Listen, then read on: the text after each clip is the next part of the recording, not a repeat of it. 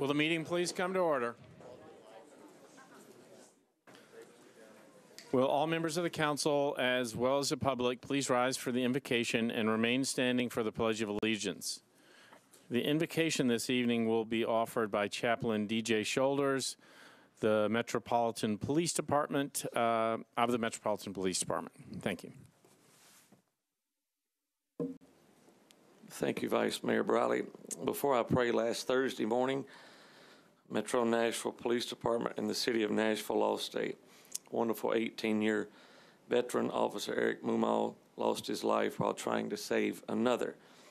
The City of Nashville and the response has been quite overwhelming. Eric had received several awards for his heroism and many other acts of service, some of which many of us didn't know about. Heard some of it yesterday at the service, whether it was acts of kindness with children or with families or behind-the-scenes stuff. Eric had a big smile, loved his job, loved serving others. He came to Nashville from Ohio 18 years ago and served well, and served Madison well and Nashville well. So our prayer is also with his family as they pay the final respects near Columbus, Ohio later this week. So join me before I pray in a moment of silence and honor to Officer Eric Mumal.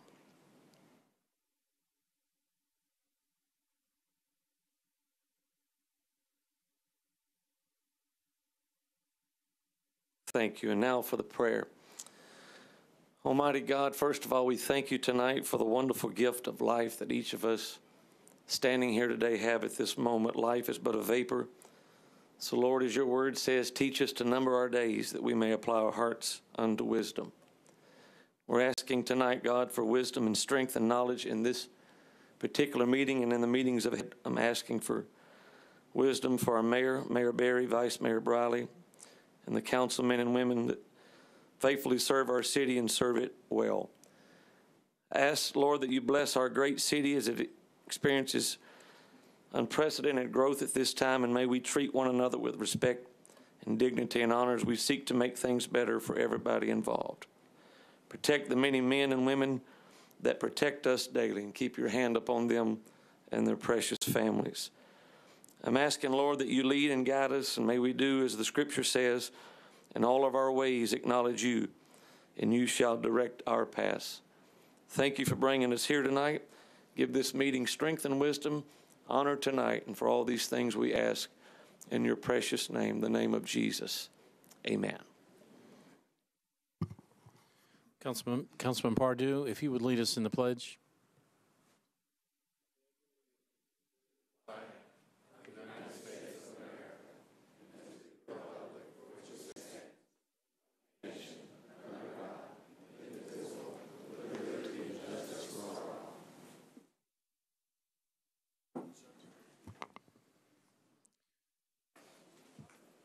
Councilman Pridemore. Thank you, Vice Mayor. If you would, I'd like to have a moment of personal privilege to address the council. The floor is yours. Thank you. I would just like to, as continue on with Pastor Shoulders, I would just like to make this statement from council members and to the people of Nashville, expressing our love and our condolences to the family, to the brother officers, who I am one, and Councilman Pardue, another one, and to all in law enforcement, and to all that feel the love and grace for Officer Mumal. So I want to thank you, Vice Mayor, for allowing us to do that, and I also want to thank Councilman Elrod for suggesting and yielding his time to allow Chaplain Shoulders an opportunity for prayer. Last Thursday morning was a tragic event that occurred in the Madison-Neely's Bend area of Davidson County. It occurred in We Are All One. Metro Police Officer Mumal gave his life attempting to save the life of an everyday average citizen. Two other officers, Nick Diamond and Trent Craig, were also injured, and only by the grace of God are they alive today, and we thank the Lord for that. The entire city cried and mourned for these officers, All three of them are heroes, and all the officers that were out there that dark early morning. Yesterday, standing in the pouring rain, members of the Neely's Bend, Madison, and Nashville communities stood in honor of Officer Mumau. Public school and private school, elementary, middle, and high school students who had never met him lined the streets of Madison, mirroring the love that Officer Mumau had for the children and others. Hundreds of fellow law enforcement officers, emergency personnel, fire department personnel, elected officials, many of us were standing there, and those who may have never met this hero sat at the Cornerstone Church and honored the memory of Officer Mumau. Truly, truly a loving sight to behold. Officer Mumau loved the Madison community, and the demonstration in that love and support from the Madison community shows that Madison loved him. He made a big difference in a lot of lives. Today, I received another call about a task that he had done without any recognition. I just want to speak for all that are here tonight and all in the community when I say it hurts us to know that Officer Mumau lost his life in a community he served and truly loved. However, the outpouring of support and the love shown through the banners, messages, and open display of testimonies proved that he's loved and respected. His kindness and dedication will never be forgotten. Madison Precinct Officer Mumau, Card 21C, your legacy burns forever in our hearts and our minds and our souls, and we will miss you dearly. Thank you. Thank you, Councilman Pridemore.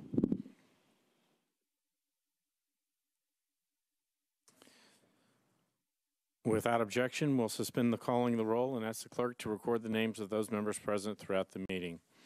Is there a motion for adoption of the minutes of the meeting of January 17th, 2017? Without objection, the minutes of that meeting will stand approved as written. Madam Clerk, is there a message or any message for that matter from the mayor? Yes, Vice Mayor. We have the following message from the mayor. Dear Vice Mayor Briley and members of the council, please find attached the State of Tennessee reporting form located on your desk required to be submitted to the local legislative body following a sale of bonds. This report is for the sale of $455,540,000 of general obligations bonds, Series 2017, authorized by the Metropolitan Council by Resolution Number RS 2016-465. The bonds closed on February 2nd, 2017. The bonds sold by competitive bid on January 24th. The winning underwriter was Citigroup Global Markets, Inc., with a true interest cost of 3.153%. As always, we appreciate the Metropolitan Council's support on these important financing initiatives. Thank you. Thank you, Madam Clerk. That brings us to elections and confirmations. Councilman Schulman, is a report from the Elections and Confirmations Committee. Thank you, Mr. Vice Mayor, members of the council. There is a report from the Rules Committee. I'm sorry, I got the name of your committee wrong. I apologize. You're trying to correct me, but go ahead. That's okay.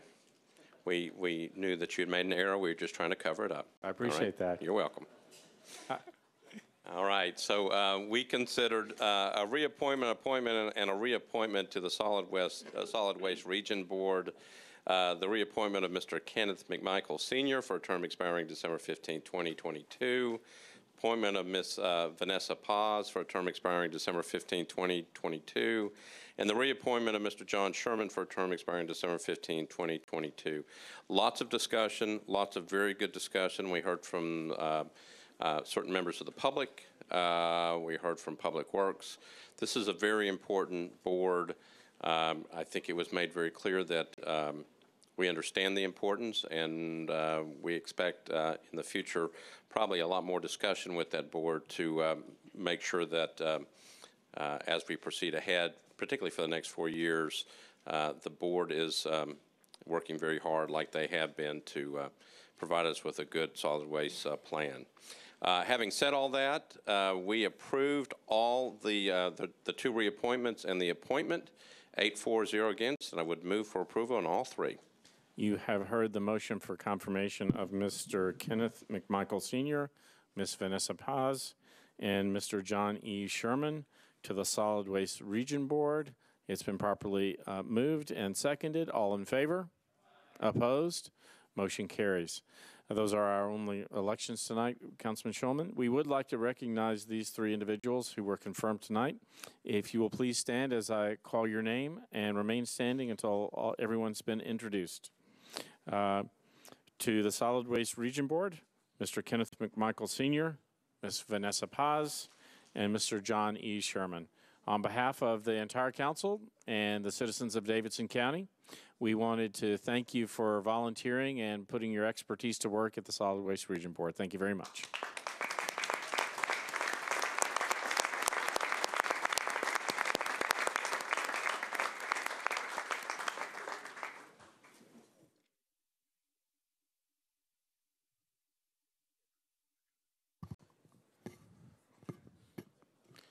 Before we move to resolutions on public hearing tonight, there are a couple of announcements I wanted to make.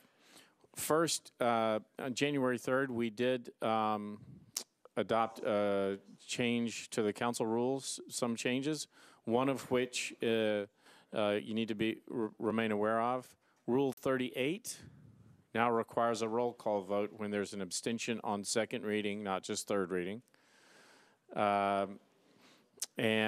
Secondly, there is an added line of information that now appears on the agenda in zoning legislation, which requires a statement of who paid the application fee for the zoning application. I'd like to thank Councilman Jeremy Elrod, the Planning Department, and the Metro Clerk's Office for adding this additional information. You'll see it on the first bill tonight, which is BL 2017-595. It's on page 13, and it's sponsored by Councilman Hastings. I think it's an appropriate addition to the agenda, offers more transparency for the public and the council. The last announcement is that we have quite a bit on public hearing tonight, and we have some people who are here on public hearing who cannot get into the room. I know that there are others in the room right now who are here on matters which will not have a public hearing tonight.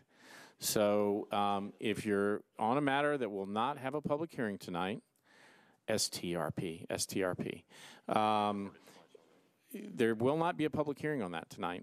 So we have people out in the hall who will have a chance to speak, and we just ask that you show courtesy to your fellow citizens. That brings us to resolutions on public hearing. RS 2017-503, Council Lady Murphy exempts Answer Restaurant located at 132 46th Avenue North. On this one?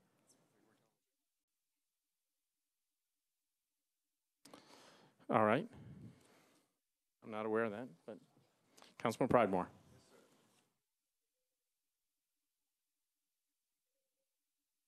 Okay, I did not know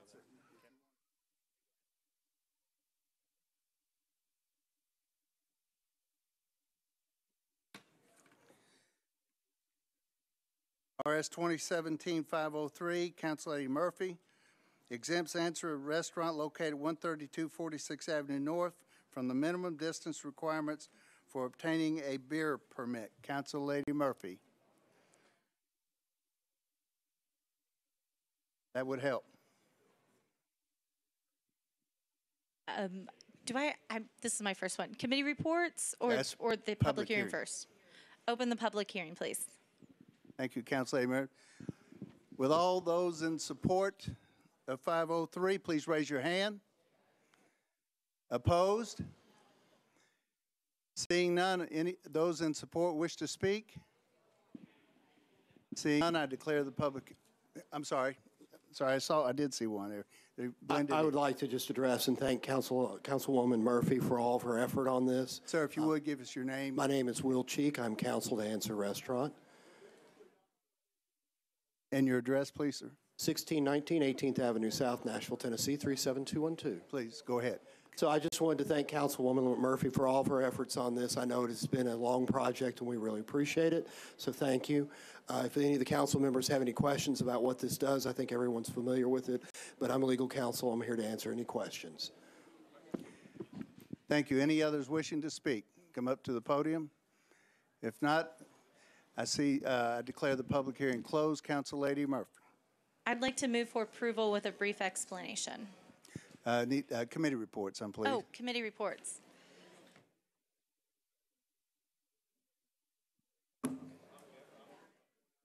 Councilman, I think it's already been approved. I'm sorry. Okay. Now go on with your motion. Great, thank you.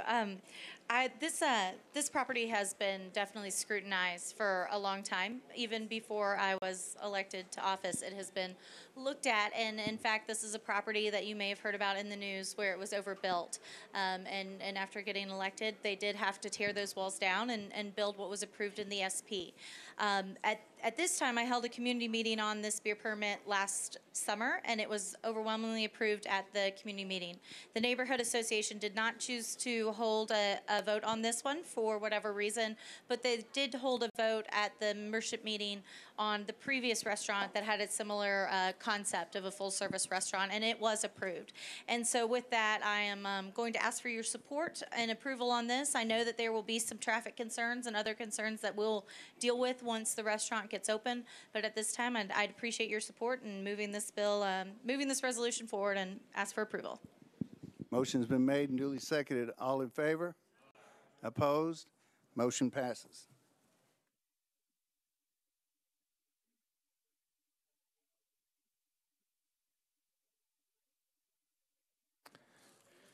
Thank you, Councilman Pridemore. RS 2017-535, Councilman Hastings, exempts quality export bills, hot chicken, located at 4228 Ashland City Highway from the minimum distance requirement for obtaining a beer permit. Councilman Hastings. Thank you, Mr. Vice Mayor. We're asked open for public hearing. Let's get the committee report Committee first. reports, Yep. please. Councilman Pardue. Vice Mayor, this was deferred by rule. Councilman Hastings was in another meeting at the time. I think he wants to move. We can still do the suspension public. of the rule. Well, let's go ahead and do the public hearing. Okay, thank you. Would all of those in favor of RS 2017-535, please raise your hands. Those opposed? Seeing none on either side, declare the public hearing closed. Councilman Hastings. Let's like to suspension of the rules and move for approval. There's a motion to suspend the rules. Are there objections? Councilman Schulman? We're just checking. We understand that that the councilman needs to suspend the rules. Usually we just check to see what the problem was, and basically to see whether it really does need to go to the committee. If it needs to go to the committee, actually, I was here.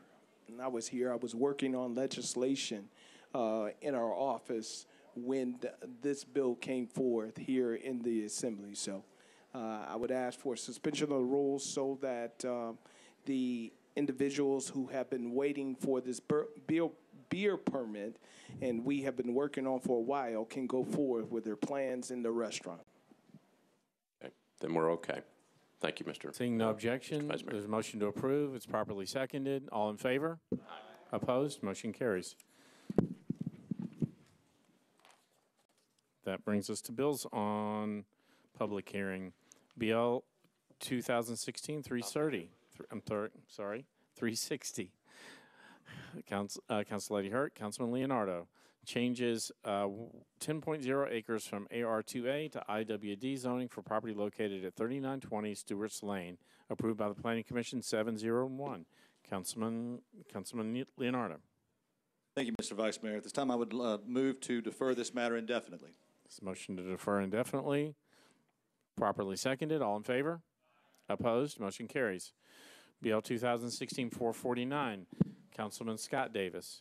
It's been referred to the Planning Commission. Changes 1.13 acres from SP to R6A zoning for properties located at 123, 125, and 127 Cleveland Street, and 904, 906, 908, 910, 908B, and 912 North 2nd Street. Councilman Davis.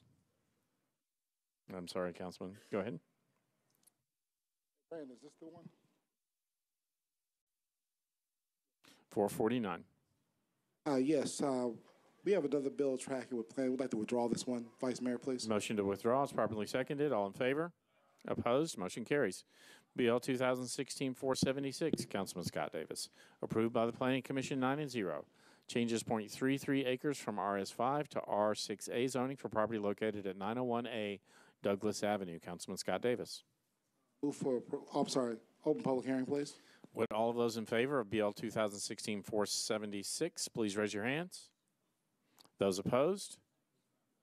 Seeing none on either side, declare the public hearing closed. Councilman Davis. Move for approval, please. Motion to approve. It's properly seconded. All in favor? Opposed? Motion carries. BL 2016-487, Councilman Kendall. Approved with conditions, disapproved without by the Planning Commission 7-0. Changes 0.52 acres from RS5 to SP zoning for property located at 2007 23rd Avenue South, 23rd Avenue North to permit up to 7 residential units. Councilman Kendall. Do I need a committee report? No, sir. Okay, I'd like to open for public hearing. Would all those in favor of BL 2016-487 please raise your hands? Those opposed? I see one opposed. I see those in favor like to come forward and speak. Please go ahead and line up. Everybody who wants to speak in favor, go ahead and line up. You'll be given 3 minutes. And please start by stating your name and your address. Thank you. My name is Don Mundy. I'm the property owner, 2007 23rd Avenue North and other properties in the neighborhood. My support for this is this has been an abandoned piece of property for 25 years. It's never had any residences on it. It's just a piece of half-acre piece of concrete. We went through planning and it was approved. We have worked with the neighborhood. I've had actually multiple neighborhood meetings, about 4 or 5 meetings. And the plan you see before you is a compromise in discussions with the neighborhood. And so I just want to give my support of the project. Thanks, sir.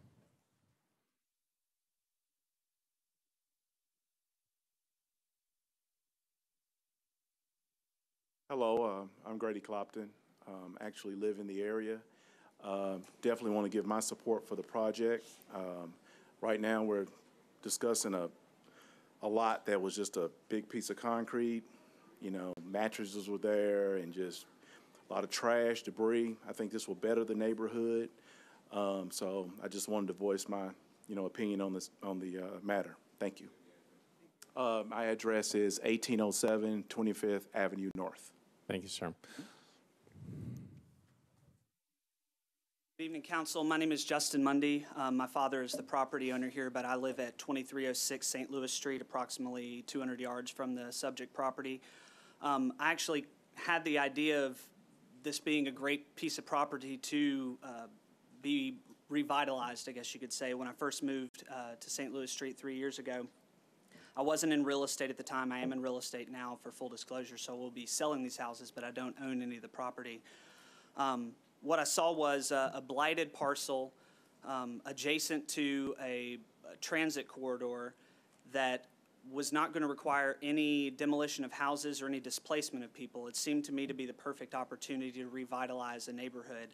I tried to get several other investors to do it and then eventually talked to my dad, and he decided that it was a good idea as well, and so he went forward with purchasing the property. Right now, it's a giant piece of concrete. It's a stormwater concern. It's an issue with people hanging out in the middle of the night and doing all sorts of things. One of the neighbors who's not able to be here tonight has said that he's found syringes on the property, and it's something that needs to be updated, and it's something that I believe is a good development for the neighborhood in a world where we're seeing some not good development sometime. Thank you.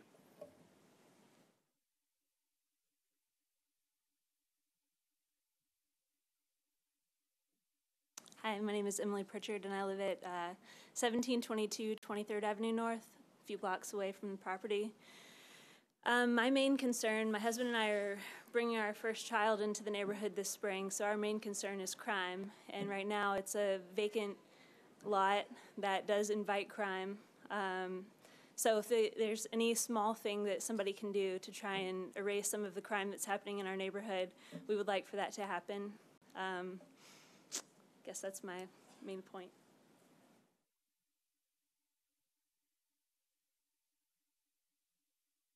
Hello, thank you. My name is Jacob Kasinger. I live at 2412 Seaford Street with my wife Olivia. We're only 2 blocks away from the proposed project at 23rd and Lacey. And I'm here to pledge my support for the project. The land is currently a vacant concrete lot that has attracted trash dumping and drug use and would be considered dangerous. The lot has stood vacant for 30 years, and if we don't let Mr. Mundy build these homes, it may sit vacant for another 30. This project will bring much-needed working-class homes to our community that will attract families and young professionals. I believe this project will improve the safety of our neighborhood while providing great homes that fit the character of the neighborhood. I urge you to please approve this special zoning request. Thank you so much. If y'all, I know there's a little bit of a delay between people, so if you'll just move on up, I appreciate it. I know it's easier to lean against the wall. I would do it myself, I know, but. My name's Olivia Kasinger. We live at 2412 Seaford Street. I think you said that earlier. But I'm in favor of the project. I think 2 points. One, it removes some blighted land, like he was saying earlier. It's abandoned right now. There's nothing there. It's not removing available housing stock. It's actually providing adequate housing stock at a reasonable price. And I think it'll do a lot for the neighborhood. And I don't foresee really anything bad about it. I think the best thing is we are going to have progress, and so we need to make sure that we're making responsible progress, and I think this is it. So. My name is Tom Gilkison. I'm at 2307 Lacey Street, which is right next door to the property in question, and I'm in favor of this. I've been there for 4 years now.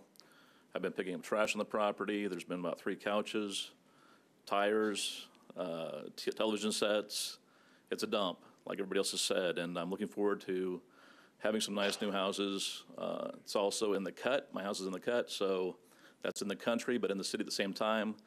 So the crime in my area, I have bars in the windows and doors right now. I'm looking to take those off at some point. Thank you. Hello, my name is Jessica Williams, and I live in 2115 Yemen Place, and I'm here because I am in full support of the project. I do have a client on Cephas Avenue that have seen tremendous difference in his street since new developments have been coming on in the neighborhood, and I believe that they have a well-designed plan. It looks great. It fits the area, and he's excited. Everyone is excited to be able to see this project go through and help to improve the safety of the area. So I'm in full support. Hi, everyone. I'm Sherelle Armstrong. I also live at 215 Ewan Street. I am full support of this project as well because I think they will beautify the neighborhood and will also increase property values around there. So, yeah. Hi, I'm Keisha Clopton. I live at 1807 25th Avenue North.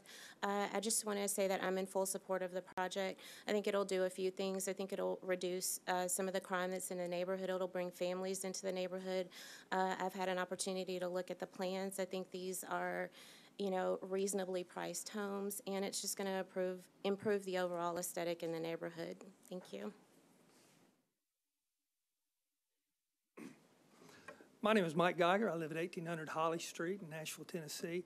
Longtime resident of Nashville, and I'm for this too. I'm all for things that help our city neighborhoods like that, and I think this is a fine project. I'd like to use the remaining part of my time. I know there was a request for some room to be made. There's some other issues on the docket, and not much going to be said about STRPs tonight, but I want to make everyone aware that this place is packed with STRP supporters, and that there are another 200 in the hallway. Thank you very much.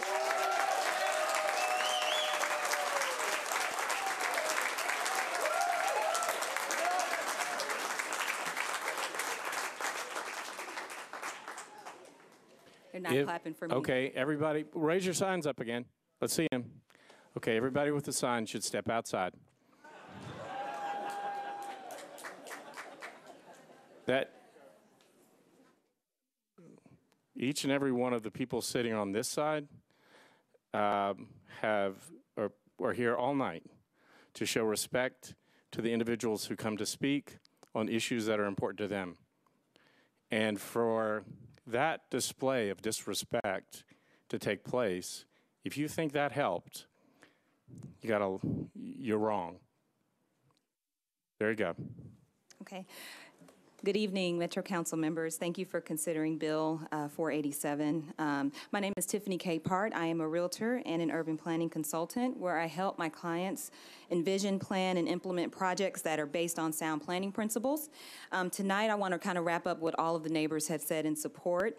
The request was unanimously approved by the Metro Planning Commission on October 13, 2016, based on the following attributes. The site is located near Transportation Corridor, Clarksville Highway, and would provide housing near transportation options. It's also near the Buchanan Street corridor where new housing would support existing and new businesses. Housing is not being removed from the site. Currently, the site is a vacant, completely paved over lot. So new housing will upgrade this unkept site. The project's layout is in context with the surrounding neighborhood with regard to scale, spacing, and design of the homes. Sidewalks will be added along this project's frontage, but then also leading to Clarksville Pike, so it's not even in front of my client's property. He's adding new sidewalks to the neighborhood, and my clients are providing a mixture of infill housing, whereby 3 of those units will appeal to those within the workforce housing income ranges. We want to thank everybody, the neighbors who participated in discussing this project. We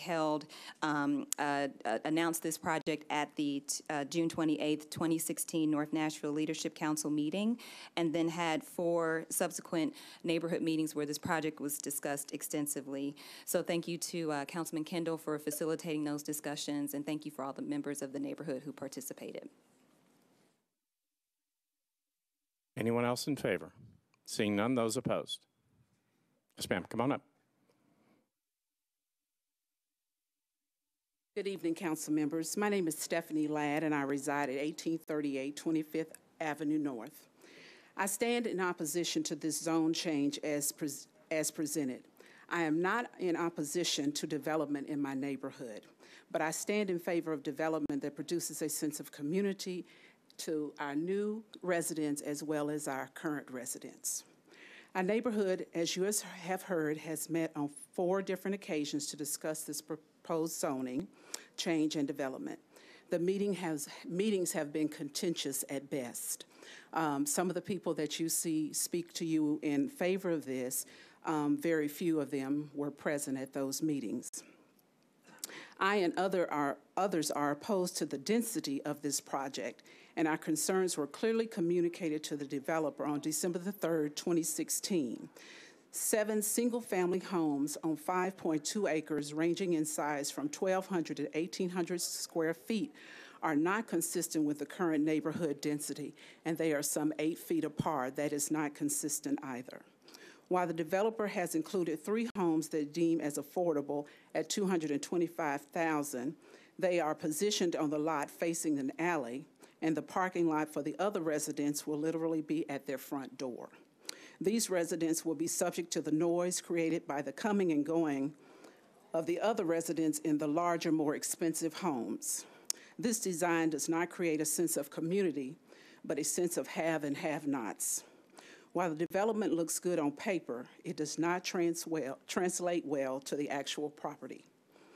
While these and other reasons I oppose this request as presented, the time does not permit me to fully explain. With this said, I request that Councilman Kendall and this council defer this zoning request and send it back to the Planning Commission for further review and redesign to include the active involvement of the community. Thank you.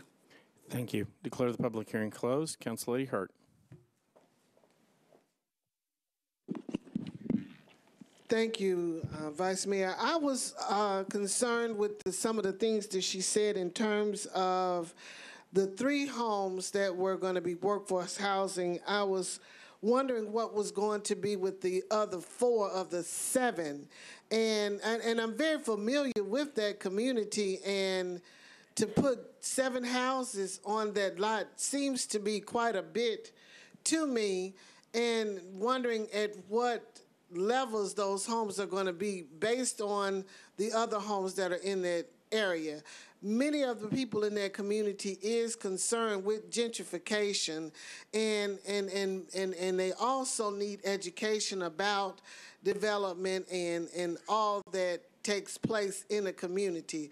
So I'm not sure that we really have a true sampling of those people who are here, who are for, and those who are truly against the project because the lack of education in that community. And I am concerned, and I would like to see some more discussion before I approve this particular project. Thank you. Councilman Kendall. I'd like to move approval with a comment, please. I certainly appreciate the people who came tonight, and also appreciate those who didn't come tonight. We had 4 meetings, as they mentioned. Some of them were kind of contentious, but we did have the last meeting. I invited the assessor of property, the trustee. We had people from planning, and we spent about an hour and a half explaining what was going on with this project. There were people that were concerned about gentrification, that this would open a door of some sort to gentrification in the area. This project is located right off the corner of Clarksville Highway, a major thoroughfare.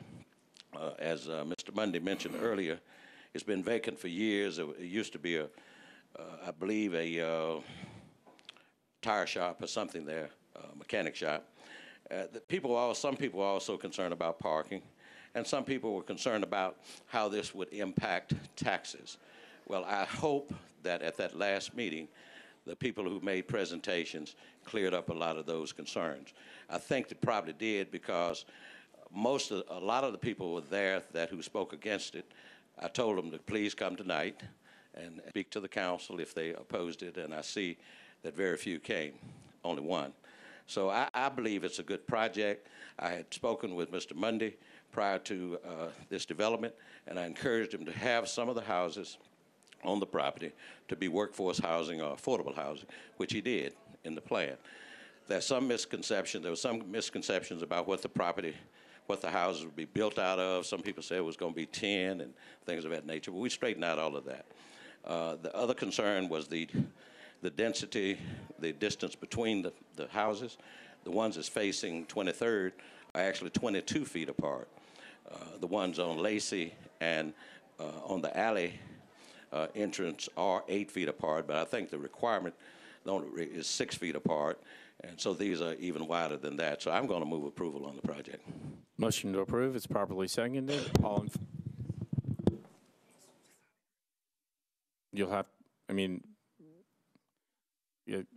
Councilman Kendall had the opportunity to provide that. This, of course, will be going before the Planning and Zoning Committee on 3rd reading, and there'll be an opportunity to discuss that there. What was the question? I'm not sorry. Hold on, madam. I didn't hear the question. The 4 houses, there's a total of 7 houses that was stated to be built, and 3 should be workforce housing, and I was questioning the other 4. Well, the other 4, I believe, about 1,700 square feet, and they will be, I assume, sold at market price. Do you know about how much that would be? Whatever the market demands. I mean, I can't say what that would be. Y'all will have plenty of opportunity at the committee meeting to discuss this. The motion to approve, properly seconded. All in favor? Opposed? Motion carries. Madam Clerk, will you open the machine, tally the vote?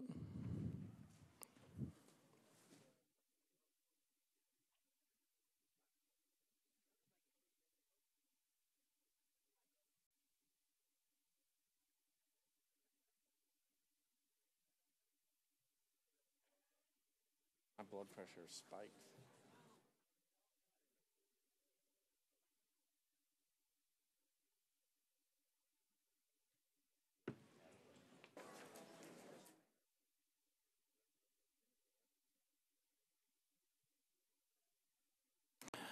Madam Clerk, if you'll close the machine and tally the vote. I'm sorry. 1 abstention. Motion carries. BL 2016-488, Councilman Sledge, approved by the Planning Commission 6-0, changes .14 acres from IWD to MULA zoning for property located at 1267 2nd Avenue South. Councilman Sledge. Thank you, Mr. Vice Mayor. Due to notice issues from the applicant, I'm going to need to defer this to the first meeting in March, please. Motion to defer to the first meeting in March, properly seconded. All in favor? Aye. Opposed? Got me discombobulated.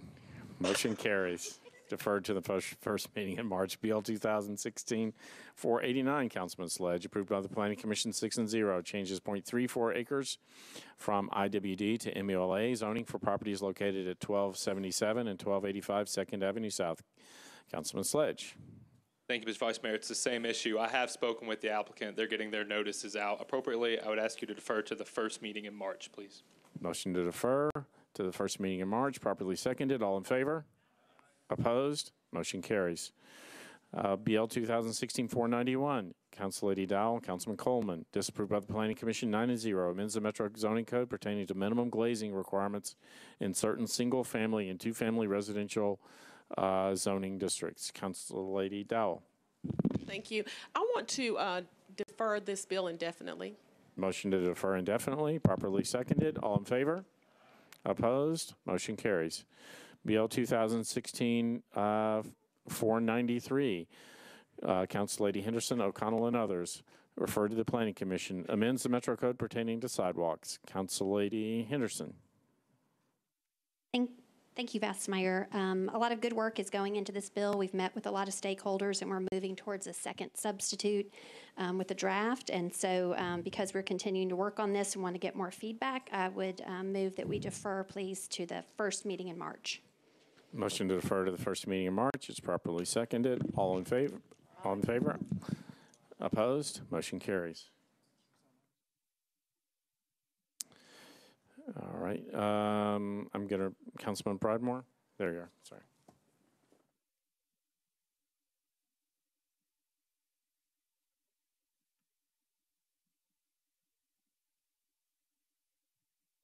BL 2016-513, sponsors Weiner, Elrod, and Allen, approved with amendments by Planning Commission 10-4-0 against, amends the Metro Code pertaining to the Department of Water and Sewage Services. Council Lady Weiner. Thank you, Chair. I appreciate it. Want to defer this 2 meetings with a very brief explanation.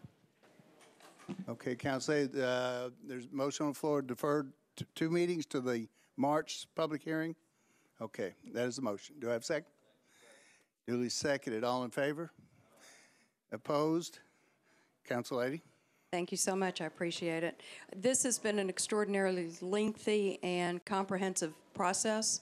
We have had numerous stakeholder meetings and are continuing to work on the final pieces of this. We want to give everybody who has an interest in this an opportunity to explore all of the ramifications. And as we complete this, we hope to be ready for the public hearing in 2 meetings. Thank you. Thank you.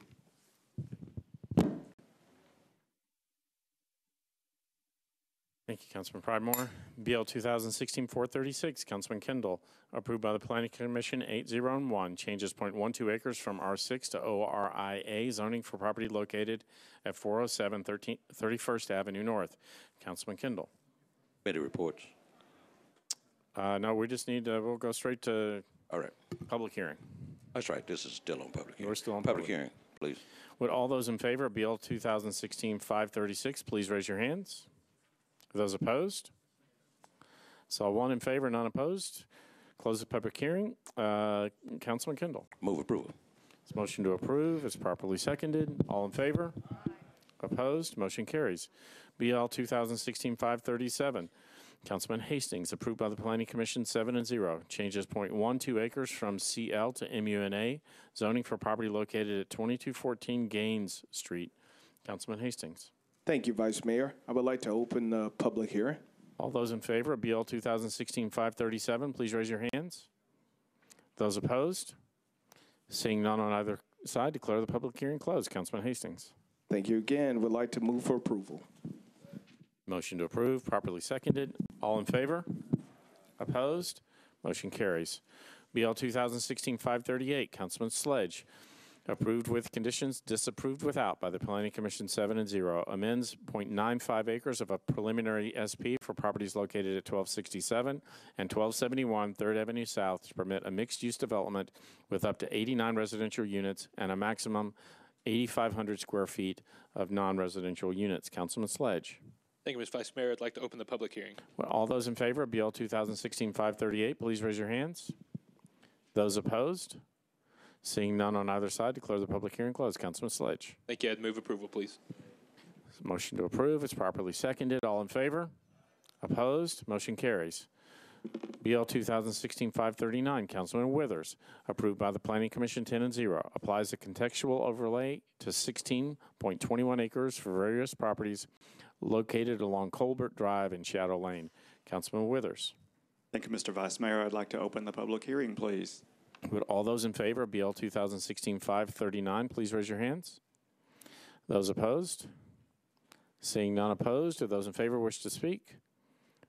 Declare the public hearing closed. Councilman Withers. Thank you, Mr. Vice Mayor. I'd like to thank everyone who came out today. Especially like to thank Mr. Steve Osborne, who is here tonight and was very instrumental in getting some of the neighbors there together on these couple of streets over in that vicinity. And also would like to thank my colleague, Councilmember Anthony Davis. This Colbert, the north side of the street is actually in District 7 and the south side is in 6, as happens sometimes. So we both support that and appreciate the efforts of all the neighbors to educate each other and reach a consensus on that. Thank you so much. Move approval. Motion to approve is properly seconded. All in favor? Opposed? Motion carries. We can take the next two in order together. BL 2016-543, Council Lady Van Reese, approved with conditions, disapproved without by the Planning Commission 10-0. Amends 9.98 acres of a planned unit development overlay for property located at 1497 Chadwell Drive to permit the addition of 13 multifamily units for a maximum of 49 residential units. BL 2017-544, Council Lady Van Reese, approved by the Planning Commission 10-0. Changes 9.98 acres from RM4 to RM6 zoning for property located at 1497 Chadwell Drive. Council Lady Van Reese. Open the public hearing, please. Would all those in favor of BL 2017-543 and 544, please raise your hands. Those opposed? Seeing none, declare the public hearing closed. Council Lady Van Reese. Thank you very much. I would like to move approval with a brief comment. Floor is yours. Just wanted to let the council members know that we did meet with the HOA on this property twice, and they voted to approve at our last meeting, and so with full confidence, I ask for your approval. Motion to approve is properly seconded. All in favor? Opposed? Motion carries. Also take the next two together. BL 2017-545, Councilman Pulley, approved by the Planning Commission 9-0. Applies a contextual overlay district for 11.31 acres of various properties located along Gray Bar Lane, southeast of the intersection of Drawn Avenue and Granny White Pike. And BL 2017-546, Councilman Pulley, approved by the Planning Commission 9-0. Changes 11.31 acres from R10 to RS10 zoning for various properties located along Gray Bar Lane, southeast of the intersection of Granny White Pike and Drawn Avenue. Councilman Pulley.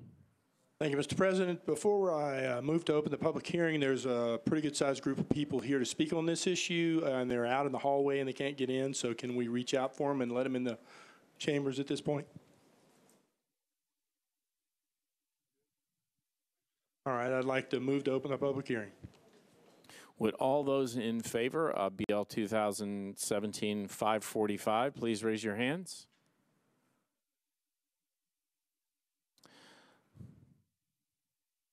I'm going to let them filter in just for a second there, Councilman Pulley. Thank you, sir. All those opposed? Now, this is not a trick question.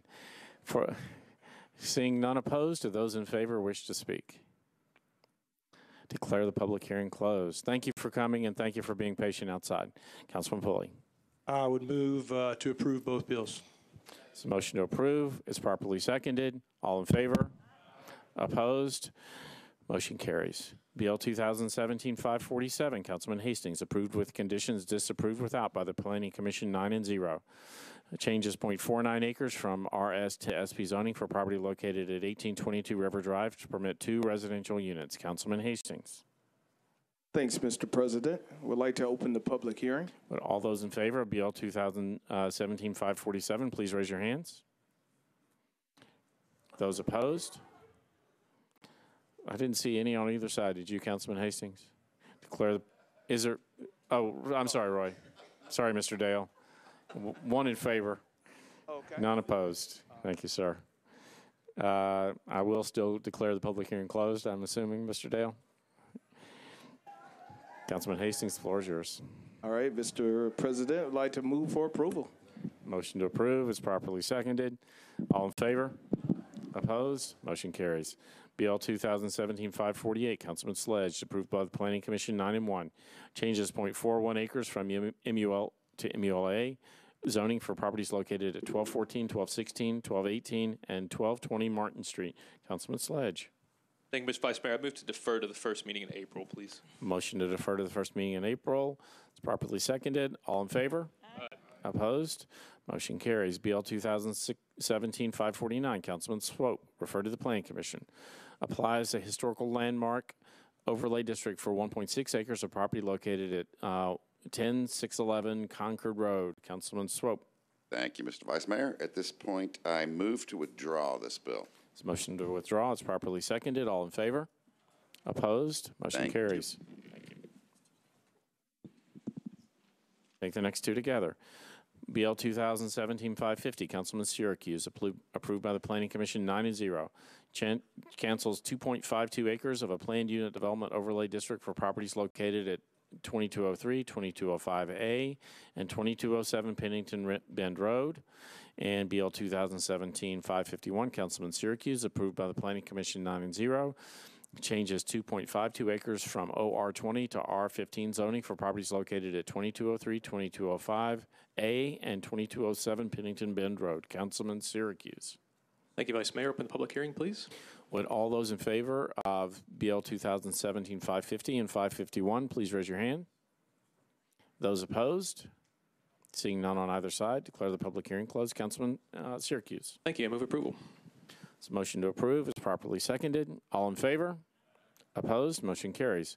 BL 2017-552, Councilman Hastings, approved by the Planning Commission 9 and 0. Changes 0.18 acres from IWD to MUNA zoning for property located at 1319 Baptist World Center Drive. Councilman Hastings. Yes, Mr. Vice Mayor, I'd like to open the public hearing. So would all those in favor of BL 2017-552 please raise your hands? Those opposed? Seeing none on either side, declare the public hearing closed. Councilman Hastings. Yes, sir. Would like to move for approval. Motion to approve. It's properly seconded. All in favor? Opposed? Motion carries. BL 2017-553, Council Lady Roberts, approved with conditions, disapproved without by the Planning Commission 10 and 0. Amends 1.37 acres from R6 to SB zoning for properties located at 105 and 107 DeMoss Road and DeMoss Road unnumbered, approximately 330 feet south of Medina Avenue to permit up to 13 residential units. Council Lady Roberts. Thank you, Mr. Vice Mayor. I'd like to open the public hearing, please. All those in favor of BL 2017-553, please raise your hands. I see it. Those opposed? Seeing none, declare the public hearing closed. Council Lady Roberts. I'd like to move for approval. Motion to approve is properly seconded. All in favor? Opposed? Motion carries. BL 2017-554, Councilman Sledge, approved with conditions, disapproved without by the Planning Commission, 10 and 0. Changes 2.28 acres from R6 to SP zoning for properties located at 431 Windgrove Street and 1250 Byram Avenue to permit up to 83 residential units. Councilman Sledge. Thank you, Mr. Vice Mayor. I'd like to open the public hearing. All those in favor of BL 2017-554, please raise your hands. See some. Those opposed? Seeing none, do those in favor wish to speak? Declare the public hearing closed. Councilman Sledge. Thank you, Mr. Vice Mayor. I move for approval. Motion to approve. It's properly seconded. All in favor? Opposed? Motion carries.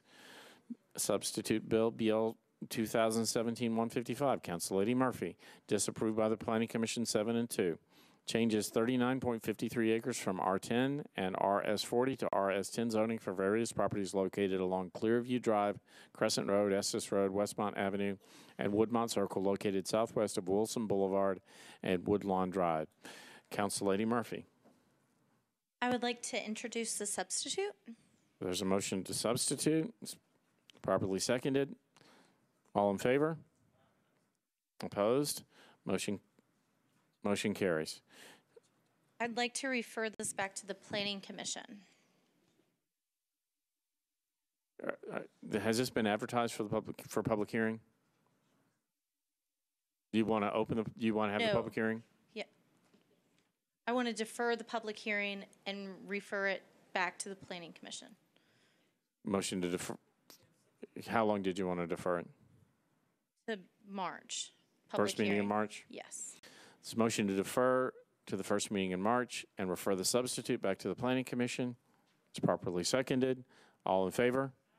Opposed? Motion carries. Thank you, Councillady. BL 2017-556, Councilman Hastings, approved by the Planning Commission 7 and 0.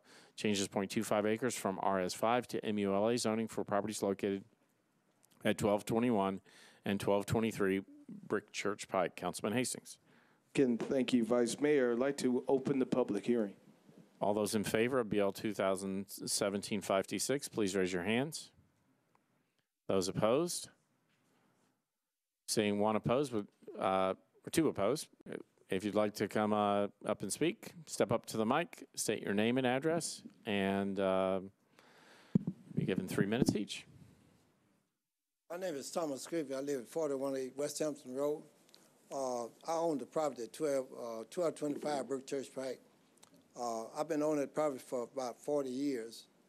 And what has happened, this gentleman has already built on the property. And what he did, he added to the church without the land. So that's what happened. That's the reason why I oppose it. Because what it is, they want to make it out of residential section. It's already commercial. Of course, it's in the R5 district. And I would like to, for him to cancel the building on the property, sir, if it's possible to do that. This is my first time here, and I've never been through this before. Yep, you're doing good. You're doing good. I'm 80 years old, so y'all excuse me if I didn't approach the right way, but I just want to make myself clear, you know, what happened to me. Thank you, sir. I'm sure Councilman Hastings will reach out to you. Seeing no one else, declare the public hearing closed. Councilman Hastings.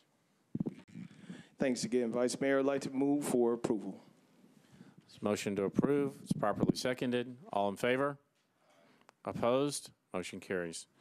BL 2017-557, Councilman Sledge, referred to the Planning Commission. Applies the Neighborhood Conservation Overlay District for 13.76 acres for various properties along Hillview Heights, Cisco Drive, and Inverness Avenue, northeast of Volk Lane and DeWeese Avenue. Councilman Sledge, I'm pretty sure I messed that one of those up, but roll on. Thank you, Mr. Vice Mayor. I'd like to defer to the first meeting in March, please. Motion to defer to the first meeting in March is properly seconded. All in favor? Aye. Opposed? Motion carries. BL 2017-558, Councillady Roberts, approved with conditions, disapproved without by the Planning Commission 10 and 0. Amends 0.45 acres from R8 to SP zoning for property located at 6370 Ivy Street to permit up to 4 residential units. Councillady Roberts. Thank you, Mr. Vice Mayor. I'd like to open the public hearing, please. So all of those in favor of BL 2017-558, please raise your hands. Those opposed? Seeing none opposed, declare the public hearing closed. Councillady Roberts. I'd like to move for approval, please. Motion to approve is properly seconded. All in favor? Opposed? Motion carries. BL 2017-559, Councilman Hastings, Rosenberg, and Elrod. Councilman Hastings, Rosenberg, and Elrod. Amends the Metro Code to allow members of the Metro Council to initiate applications to amend the official zoning map of property owned by the metropolitan government. Councilman Rosenberg, you're second on the list.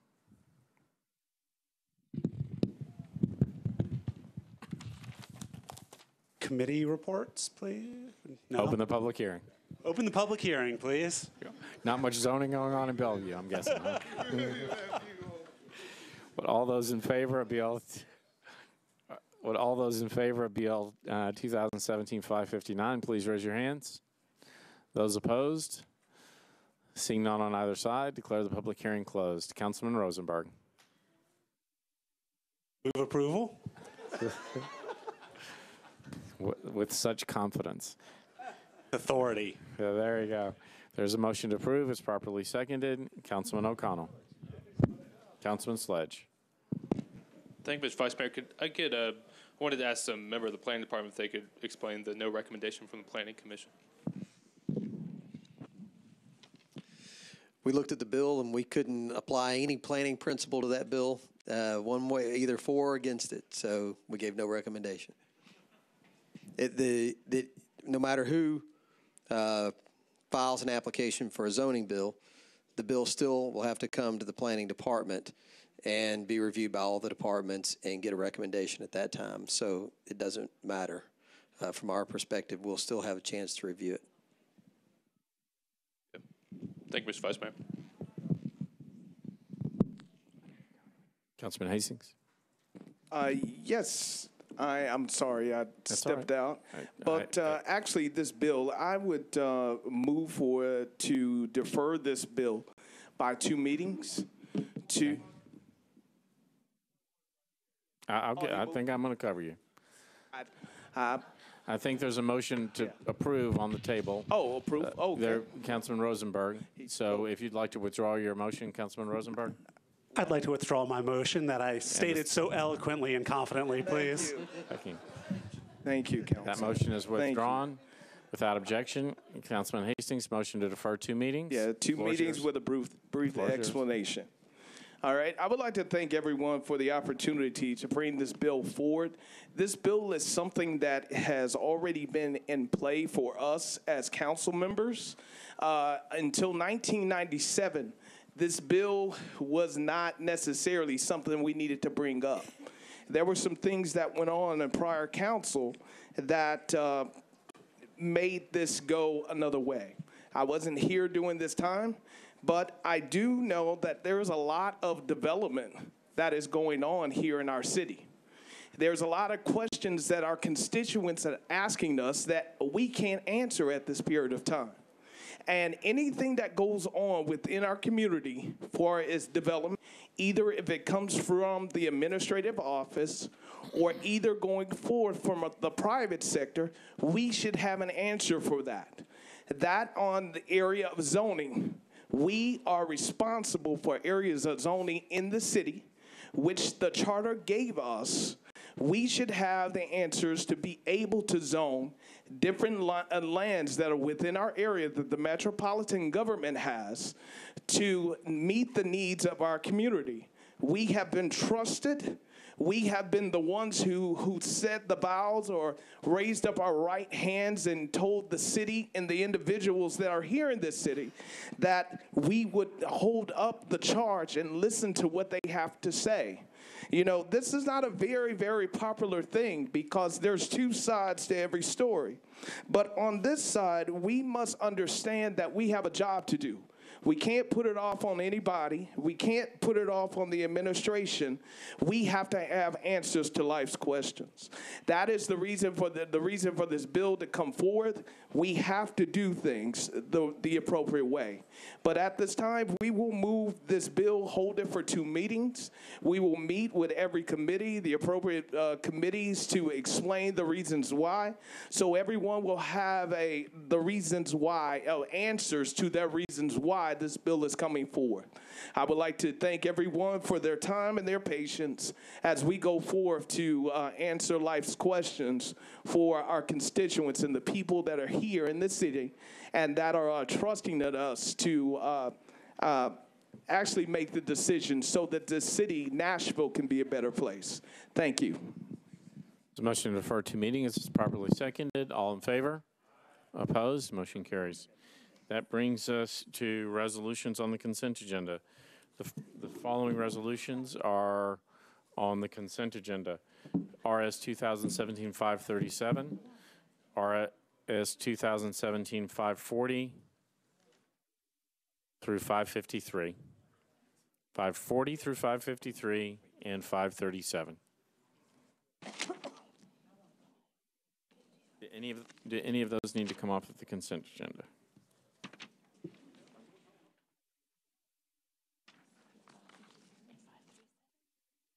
If you'll bear with me.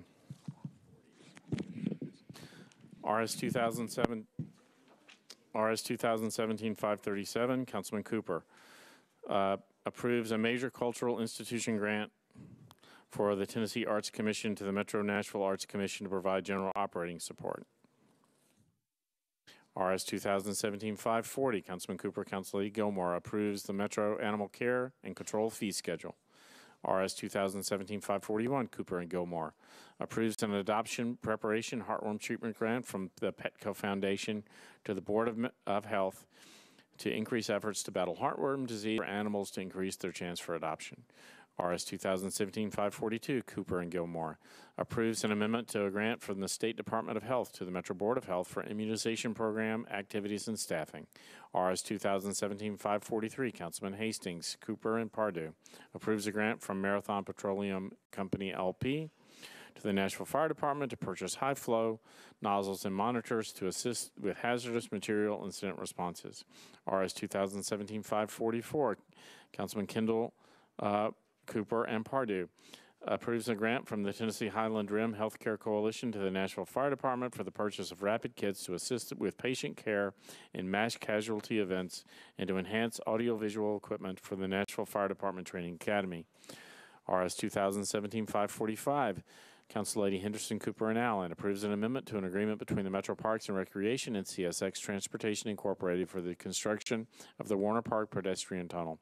RS 2017-546, Council Lady Henderson, Councilman Cooper, approves a grant package from the Friends of Warner Park to the Metro Board of Parks and Recreation to provide staffing for the Warner Park Center and the SWEAT program. RS 2017-547, Councilman Sledge, Cooper, and Henderson, approves a grant from the Greenways for Nashville to the Metro Parks and Recreation Department to provide funding for a picnic shelter to be built in association with in association with the 440 Greenway at Gale Lane Park. RS 2017-548, Council Lady Dowell, Cooper, and others, approves an intergovernmental agreement between the State Department of Transportation and the Department of Public Works for construction of the interchange modification at I-24 East at Hickory Hollow Parkway.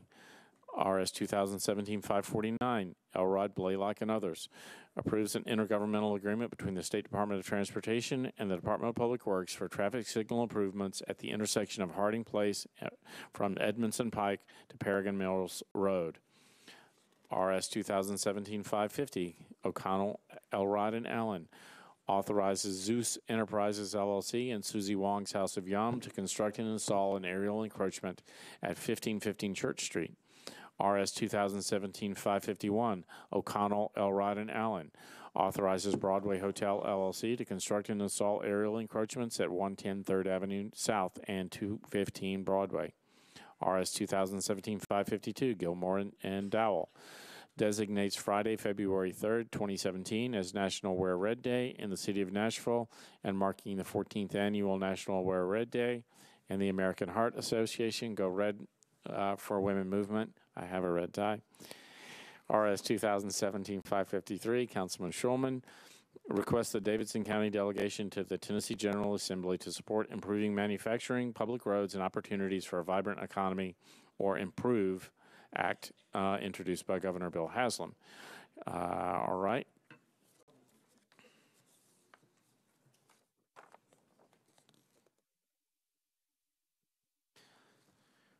That brings us to committee reports.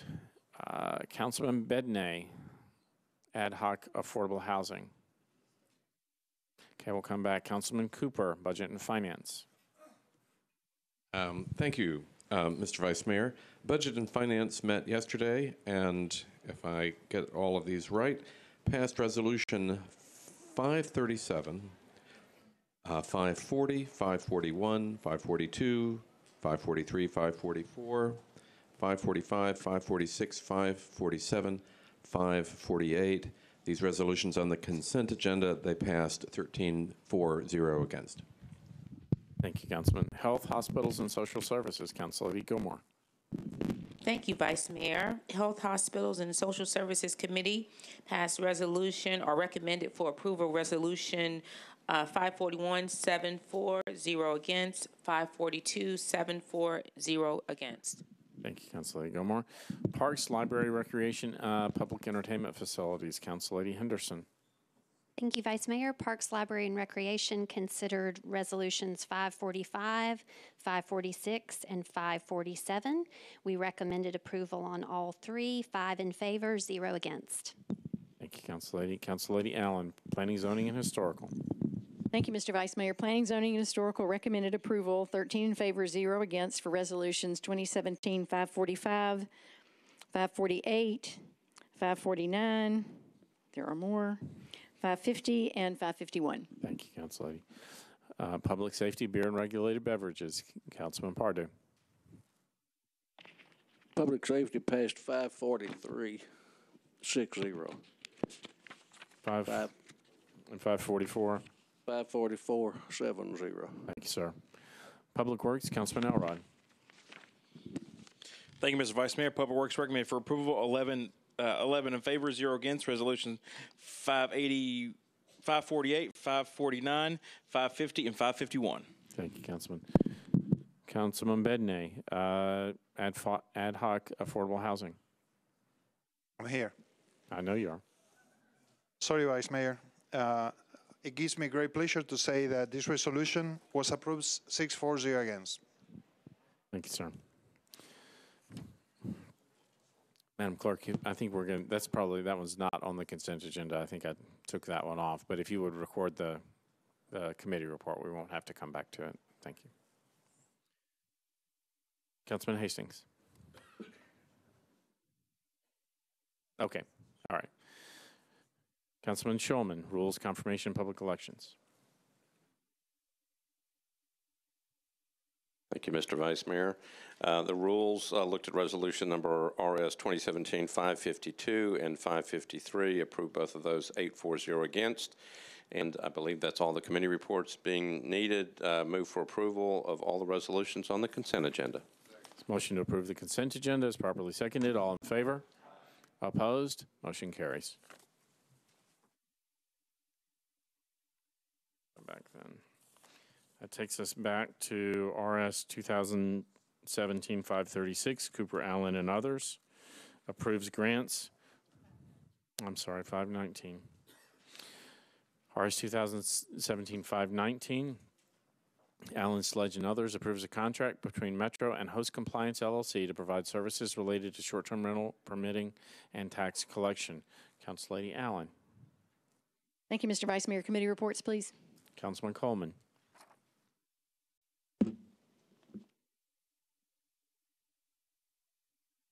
Oh, I'm sorry. Councilman Swab. Councilman Coleman told me that. I just Codes Fair and Farmers Market voted 3-4-0 against to withdraw. Thank you, sir. Council Lady Van Rees.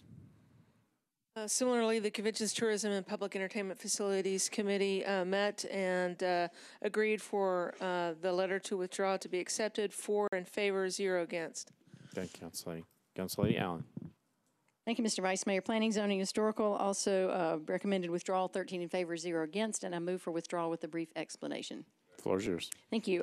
This bill is being withdrawn because there was a request from the council to go through an RFP process, which is already in the works, and that will put into place a contract to provide these services, but this is not the contract that will do that. So this, we will still have a company that will be providing these services, but not through this contract. So I renew my motion for withdrawal. Motion to withdraw is properly seconded. All in favor? Opposed? Motion carries. RS 2017-536, Cooper Allen and others, approves grants not to exceed $8,339,401 from the Barnes Fund for Affordable Housing to certain nonprofit organizations selected for the express purpose of constructing affordable or workforce housing. Councilman Cooper. We've gotten the ad hoc report already, so we just need your report. Mayor, Budget and Finance met and voted 12-4-0 against to approve the resolution, and I would make the motion. Motion to approve is properly seconded. Councilman Shulman. Thank you, Mr. Vice Mayor. Just a couple of questions, and in the interest of full disclosure, I talked to Mr. Jameson before. I do serve on the board of Dismas House, which is one of the grantees, and we looked at the code and don't believe that there is any type of conflict of interest since I don't get paid for being on the board. Having said that, there's just a couple of questions. I wanted to make sure, I believe I had read this, but can we tell how many units of affordable housing that we are going to get based upon different contracts that are provided?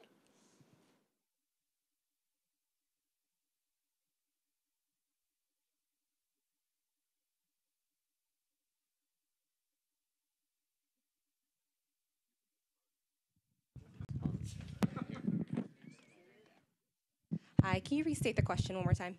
All right, so we have 3 different agreements involved in this, and the question is, how many units of affordable housing are we going to get? There'll be 332. And can you tell me how they're divided up? Sure, so there'll be 265 that will be through Urban Housing Solutions, and they're gonna develop, let me get you exact information here. It'll be 3 units that are for below 30% of the area median income, and then there'll be 34 units for 30 to 60% of the area median income. Then the next project is Dismas House, and for that project, there'll be 30 SRO dormitory style units, and that will include 56 beds within those 30 units. And that is all for 30% of the, below 30% of the area median income. And then the last one is for, through Woodbine Community Organization, and they're gonna do, oh, I mentioned them. I'm missing one. Oh, no, I'm already good, I already did that. So. Okay, so I guess the question, okay, so we have overall, give me the total overall number again, if you don't mind. 332. 332. So the question would be, the next question would be, these are all 2-year agreements. 2-year agreements to construct, correct. To construct. So I guess the question would be, how do we make sure that these units are on schedule and that all units are going to be constructed? We are doing site visits and checking in with them regularly. Okay, because obviously it's a number of units, and we want to make sure that if we're going to, that we get the full number. Right. Well, and also, yeah, we pay through reimbursement as well, so Okay. they don't receive money until they do the work. Okay, and then after all this money is dispersed, can you tell me how much money is left in the Barnes Fund? Well, we recommended $10 million, and so $10 million will be taken out, and then there'll be $5 million for the spring round that will hopefully launch in April, and then for the next budget for 17 and 18, there'll be $10 million in the budget again. Okay, so I know that there are questions that are, I know that there's recommendations to put $10 million in the budget, Right. but at this point, can you tell me, assuming that this passes, how much money is left in the Barnes Fund at that point? Around $5 million. Around $5 million. Okay. All right. Thank you. Yeah. Councilman Hastings. Just a quick question. Due to the SROs are actually, could you please explain to the council members what those are? Because I'm not sure if everybody understands what that is. And what is the, having SROs, does that meet the long-term care of housing for individuals and their families, or is it just SROs for individuals? Could you please explain that to us? Right, so it'll be units for individuals, not for families. That project, again, is for Dismas House, and so it's for folks who were formerly incarcerated.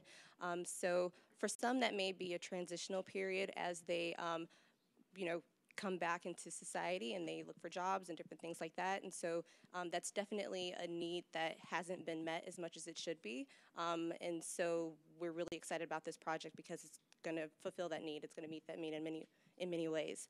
In terms of long term, that's something that Dismiss House is figuring out in terms of how long they are going to stay there.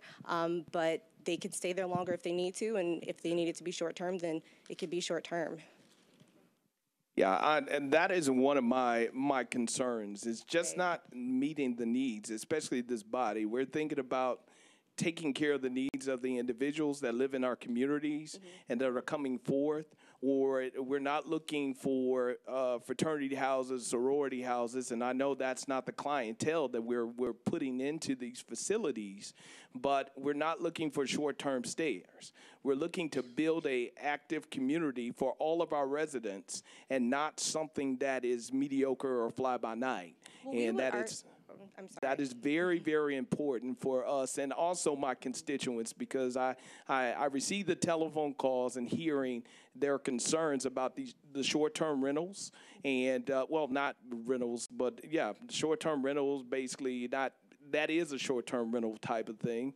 If they're renting rooms out in the house because it's not something that they actually own. So we have a little bit more work that we're going to have to do with that as well. I wouldn't say that it's a short-term rental. I would say that it depends on the need of the unique client. And Nashville residents are very unique in terms of what their needs are and where they are in their walk of life. And so we're trying to meet those unique needs as well. So we don't develop all rental that, have the same makeup and the same look. We try to be diverse in that. And so I think that that's fulfilling that gap. All right. We see there's a lot of work to do. Thank you. Council Lady Karen Johnson. Thank you, Vice Mayor. I also have a question. Where are these located? So the Woodbine Rental Project will be in Councilman Glover's district at 5646 Old Hickory. The Dismiss House units will be on Charlotte Avenue in Councilman Kendall's district. And the Urban Housing Solutions Project will be in North Nashville on 26 in Clarksville, and that's in Councilman Kendall's district as well. Were the locations were they opportunity areas that have been identified? Areas of opportunity? Yes. Well, I mean, the way one defines an area of opportunity is a bit fluid. There's a HUD definition of what areas of opportunity are. We're crafting what our definition is with MDHA and with the mayor's office. And so I don't know that I could say a solid answer to that, but there's definitely areas. These are all in areas with a lot of public transportation, also access to a lot of resources next to hospitals and grocery stores and jobs and things like that. And so when you speak of it from that lens, I would say that they are in areas of opportunity. Okay, I just want to thank you all for your incredible work. It is needed, and we have to start somewhere. So your efforts are appreciated, and thank you for the transparency and also providing the areas where they are located. Thank you. Thank you. Councilman Sledge. Thank you, Mr. Vice Mayor. As the representative on the commission for this body, I had been asked in the ad hoc committee to just give a little bit of background on what the commission went through when they were discussing these properties. And so just to give a little bit of background for the members, one of the things that this body charged the commission to do was to look for a more diverse body of applicants, to look for a larger body of applicants, and to help build capacity for those applicants so that they knew coming into this round of the Housing Trust Fund that they knew what to apply for, how to apply, what they were able to apply for, what may have fallen outside of those bounds. So I was pleased as a commission member to see a larger number of applicants than we've had before. And as you can see in the bill itself too, a diversity of type and a diversity of geography. And I think that was something that the commission had asked for. I think it was something this body had asked for. And the committee that came back with their work and presented these options based on their scoring. While the commission did have several questions about the different properties, everyone seemed in agreement that this was moving in the right direction and that we have an opportunity, as the office mentioned, in potentially April to do even more with the funds from the sale of the old convention center. And I think the commission is really looking forward to increasing what we're kind of saying the innovative opportunities and looking at an even broader base to try and see what kind of uses, what kind of areas How can we make sure that we have a diverse enough affordable housing type that meets the variety of needs that we are all very aware of in the city? So with that, I would appreciate your support. I think the commission felt like the committee that recommended these did its due diligence. I know the commissioners worked hard on this as well, and I think we are moving in a very positive direction when it comes to the Barnes Fund. Thank you. Councilman Broughton. Mr. President, I just want this put on the board, please. Councilman Bedney. Thank you, Vice Mayor. I just wanted to rise in support of this legislation. As the chair of the AHAC committee, I see many of you that are not in the committee that come to the meetings and that want to be part of it. Keep in mind that we have a lot of work to do. In the context of the need that we have in Nashville in the thousands of units, we're just building maybe 300 units today, but we're going on the right direction. We need your help in participating in helping us come up with different and newer ways to address all the complexities of the issue. And I already extended Councilman Hastings an opportunity to engage with the committee and find original solutions. Let's be proactive. Let's find solutions. Let's solve this problem. There's a lot of people out there that are waiting for us to build these houses. They are sleeping in the street, in houses that are falling apart. We need to help them, and this council is stepping up and supporting this to bring very needed housing for lots of people. So thank you for your support. Madam Clerk, if you'd open the machine.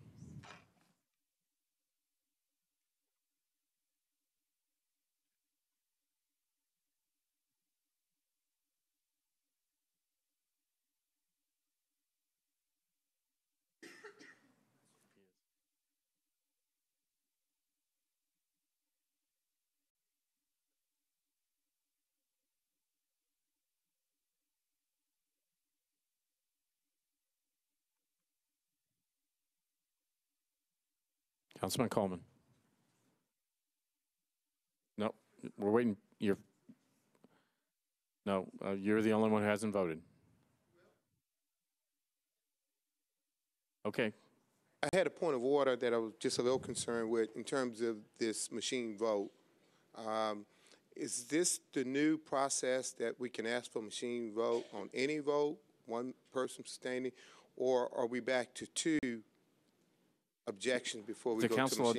The council adopted a rule which says that if there's any negative vote on second reading, that there'll be a machine vote. There's a negative vote, sir. Got you. You close the machine, tally vote. I'm sorry, Madam Clerk, if you could repeat that.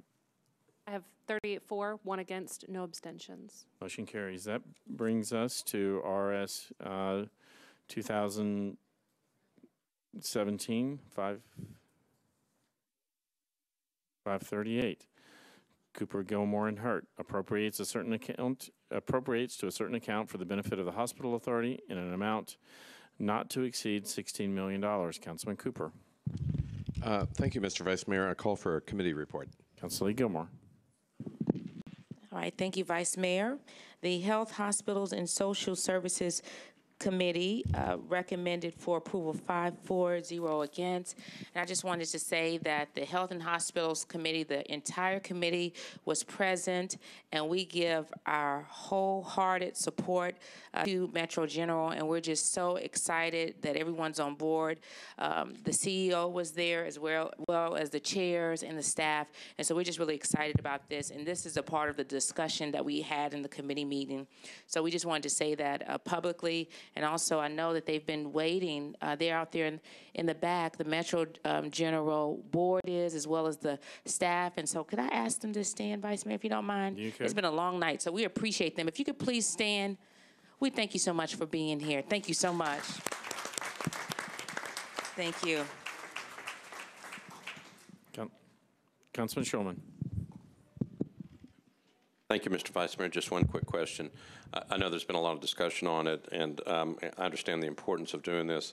Just curious about whether any discussions happen in budget or whether anybody can answer the question of, do we expect for the budget for this coming year for this amount to also be included in that budget?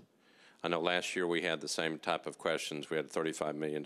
We've added $16 million, or we will add $16 million by this. But are we expecting, do we have any idea whether this is going to be included in the budget for next year? They have not yet submitted their budget request for the FY18 fiscal year, so I don't have an answer for that. Okay, but do we have any idea of, obviously, we do this every year, and we've been looking at supplementals, and I know there's a lot of different efforts being made to get this under control, but we don't have any idea at this point.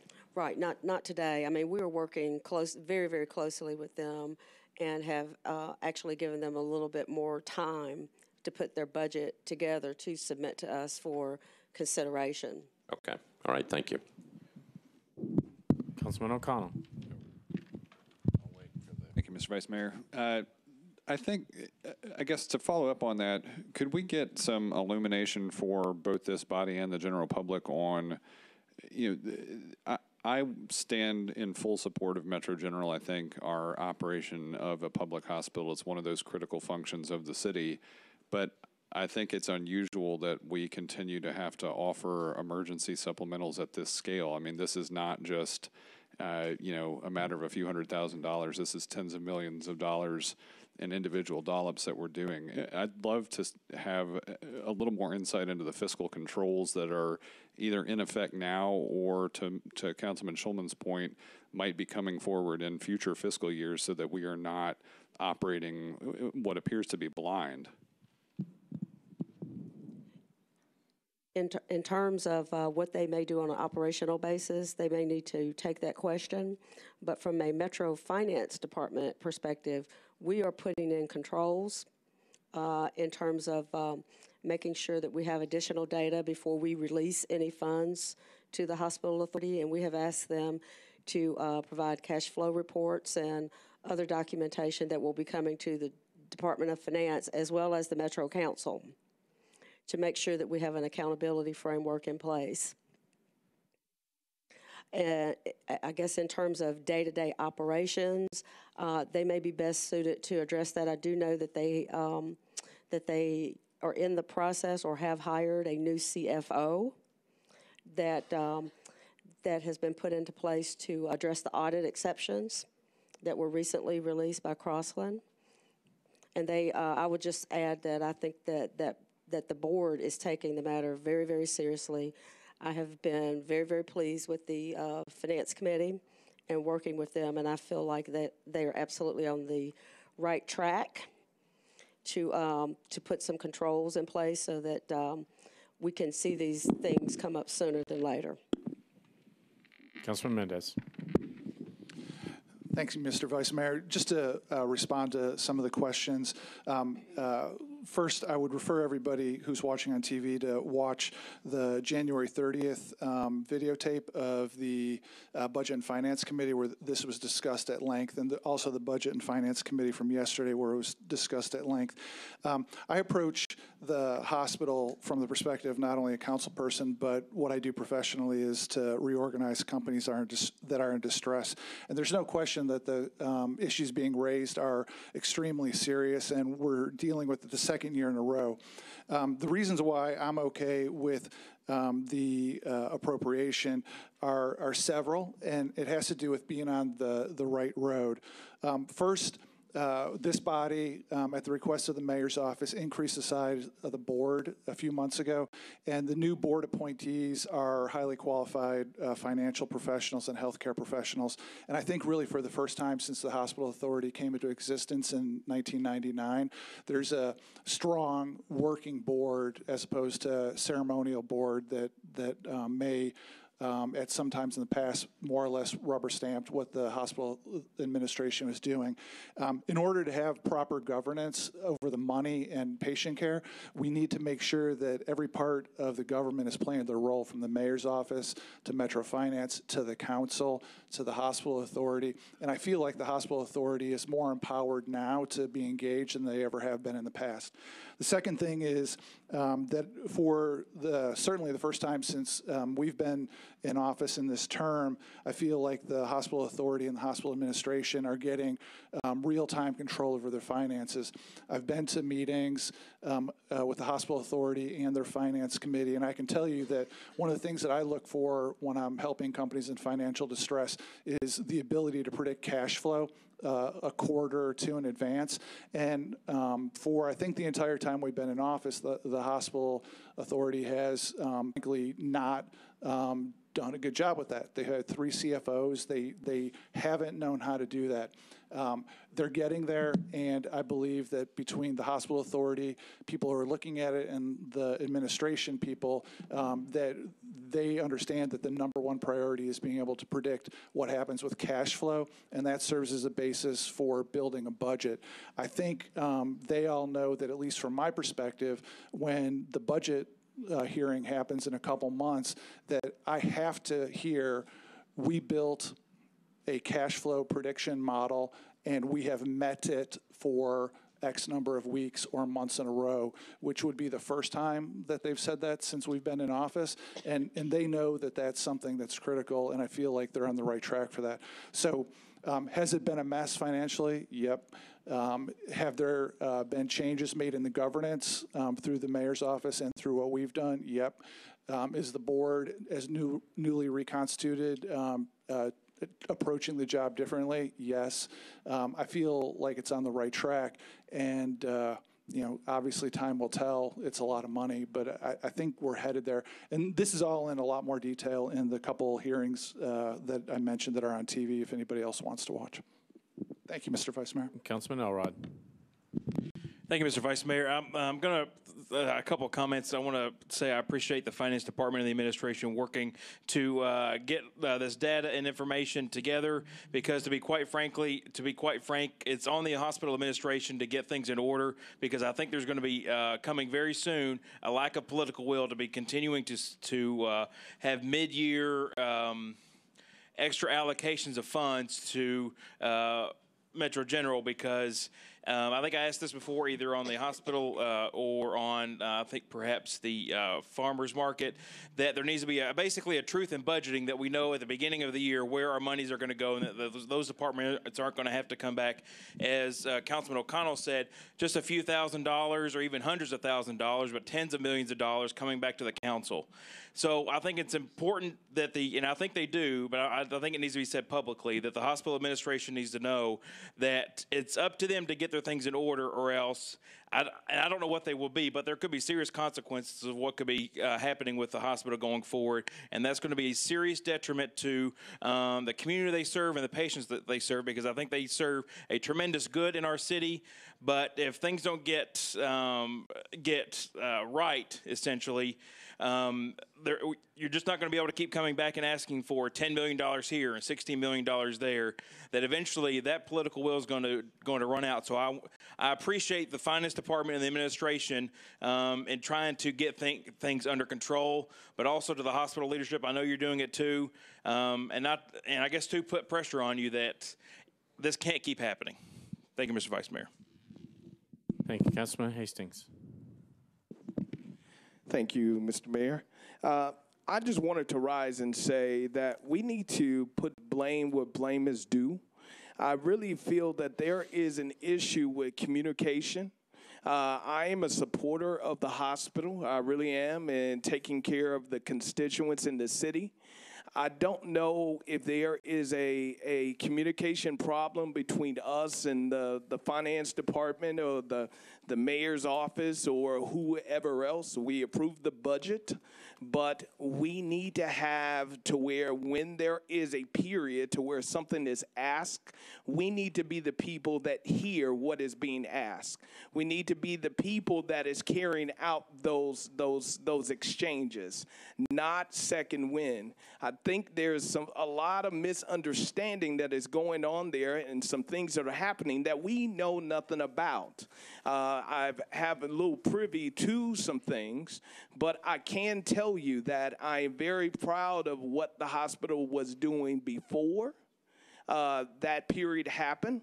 when they came to ask us for $10 million because I was here, and Councilwoman Weiner, who is my girl, but all of that good stuff, she said it over and over again. You know, is that all that you need? That is a whole separate thing. But one of the things that we find out is what was actually asked for didn't necessarily get to us.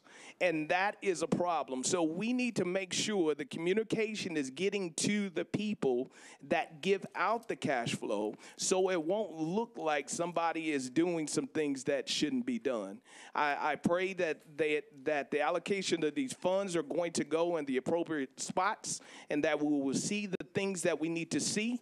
But at this point in time, we pray that the hospital is able to take care of the constituents in the city and who we represent. Thank you.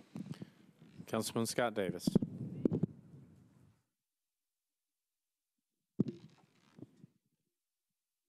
I rise in support, of course, for a hospital, which we all do.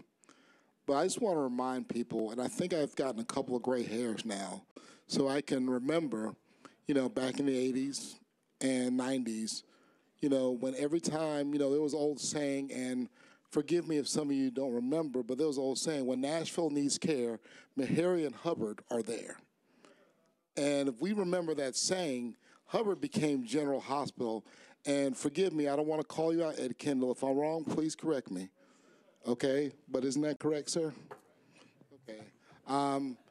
I grew up in that hospital. When we first moved to Nashville, we moved into Meharry Towers right across the street. You know, Herschel Warner with the mayor's office at the time, his brother was the dean and brought us down here for my dad to be at that hospital to practice and to teach other medical students.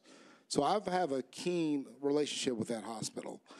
And that hospital, until this administration and this council, and possibly the administration before this, have finally started to fully fund or try to fully fund this hospital.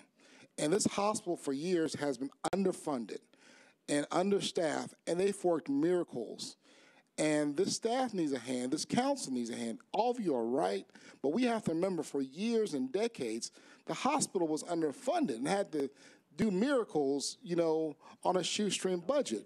Every time there was an incident, you know, as rare that it was at the Nashville jail or one of the prisons here, they were transferred to General and were given that care. Every time there was a weird incident or disaster, they were transported to General or Hubbard at the time. And people have to remember, that's our county hospital. People line up coming from out of county and other places to get care there. You know, Metro employees, I believe they get free care there too, you know, and don't have to pay a copay if you're a Metro employee. And so they're doing a number of services that Vanderbilt and St. Thomas is great, is wonderful. I love those hospitals. Anybody that helps our community is wonderful. They have to do a lot with less. And lots of times, especially in urban communities, you know, we've been having to do a lot with less. And now that we're finally here and getting the funding that we deserve, we probably need more, you know. But please do not hold anything or any of my colleagues anything against this wonderful institution, because they have done so much for this community. You know what I mean? So much for a lot of us, and we know that. And we have to remember that they've been underfunded for decades, you know, in this town, and we're finally addressing that properly with this administration, this council, and the previous administration have also wrapped their arms around this hospital. And so we have to take that into account when we discuss this hospital. They cannot be on the same level as a St. Thomas or a Vanderbilt because they weren't given the funds that they were given and the same opportunities, but they're performing at that level and sometimes better. There were more staph infections one year at Vanderbilt than there were at Metro General. And that's happened. I mean, and it's normal for that in the hospitals around the country, but we have to look at this, you know what I mean, from a bigger scope here, and they're doing a heck of a job over there. And I've been quiet a lot with this subject, but I couldn't be quiet any longer because they just do amazing work there. Thank you. Councilman Pardue. Sorry, Councilman. There you go, Councilman. Call for the question. Previous question. All in favor? Opposed? Motion carries. The resolution has been properly moved and seconded. All in favor? Opposed? Motion carries.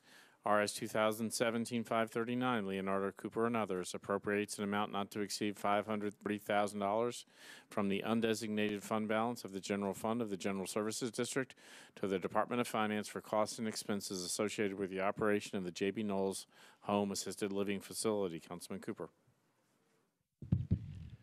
Thank you, Mr. Vice Mayor. Budget and Finance met yesterday and approved 13-4-0 against. Councilor Gilmore, do you have a committee report? I'm sorry, Councilman Leonardo. That's my bad. I'm totally. That's fine, Mr. Vice Mayor. So we've got committee reports. So we'll finish the rest of them. Okay, sure. Yes, I like that. You always get a good report from me with that. Okay.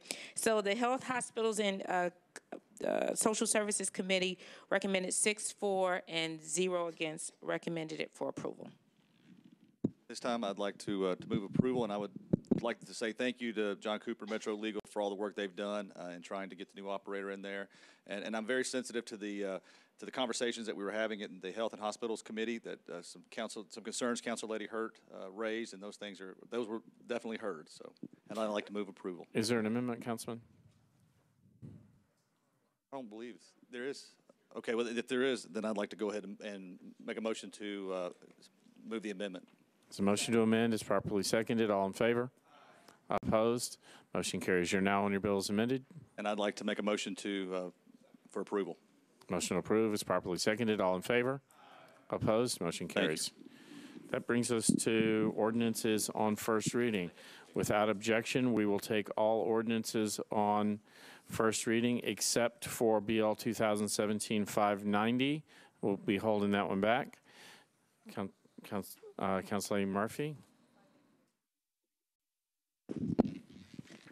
I would like to abstain from BL 2017-599, please. 599? Yes. One moment, please.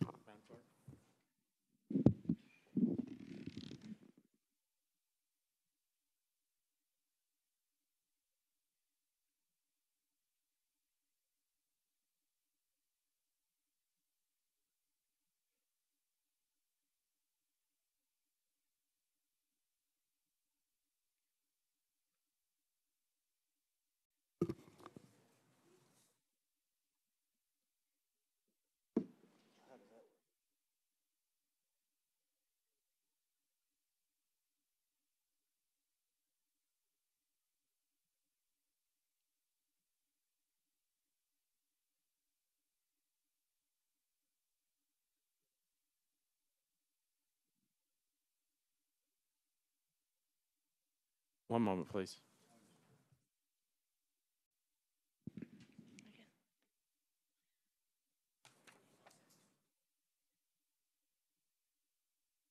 So 588 needs to be pulled too. So we're taking all bills on first reading except for 588, 590, and 599. Is that correct? Or what was yours again, Councilor Murphy? It is Mr. O'Connell's bill 599. All right.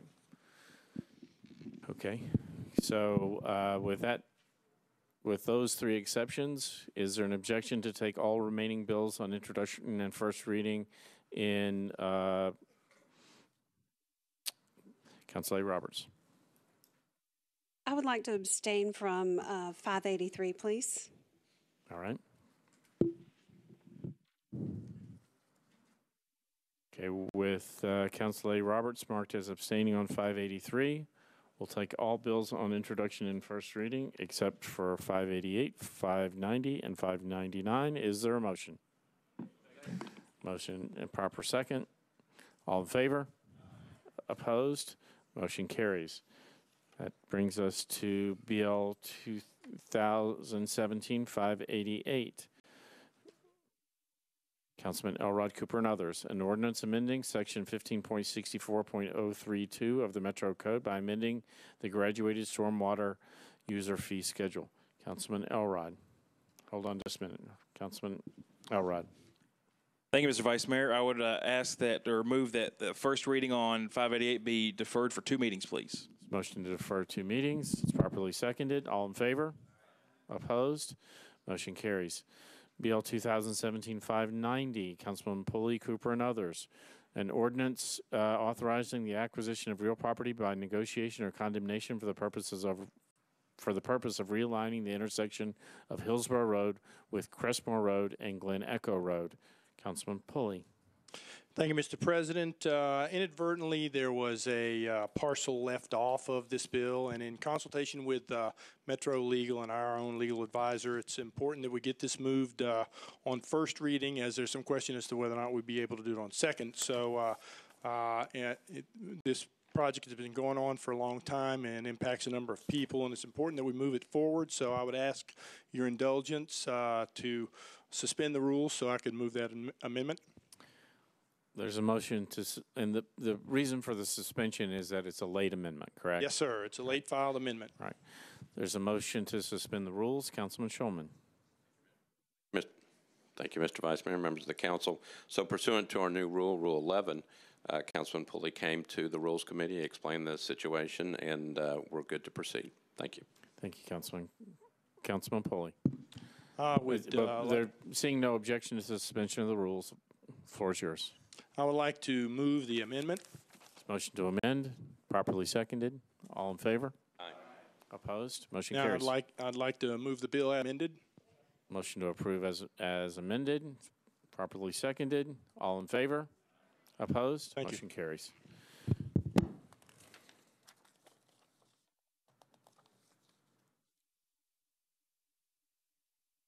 BL 2017-599, Councilman O'Connell.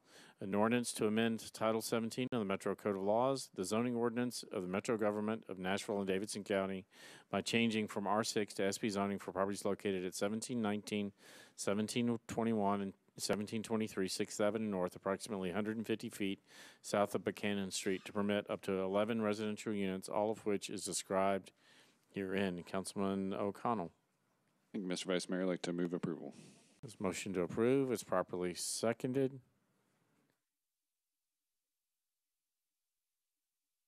You pulled this, did Ms. Murphy? Councilor Murphy? Yes, I need to abstain because it's my father's property. Okay, all right. Yeah. Motion to approve is properly seconded. Councilor Murphy is abstaining. All in favor? Opposed? Motion carries. Yeah, I got it. Councilman Bedney.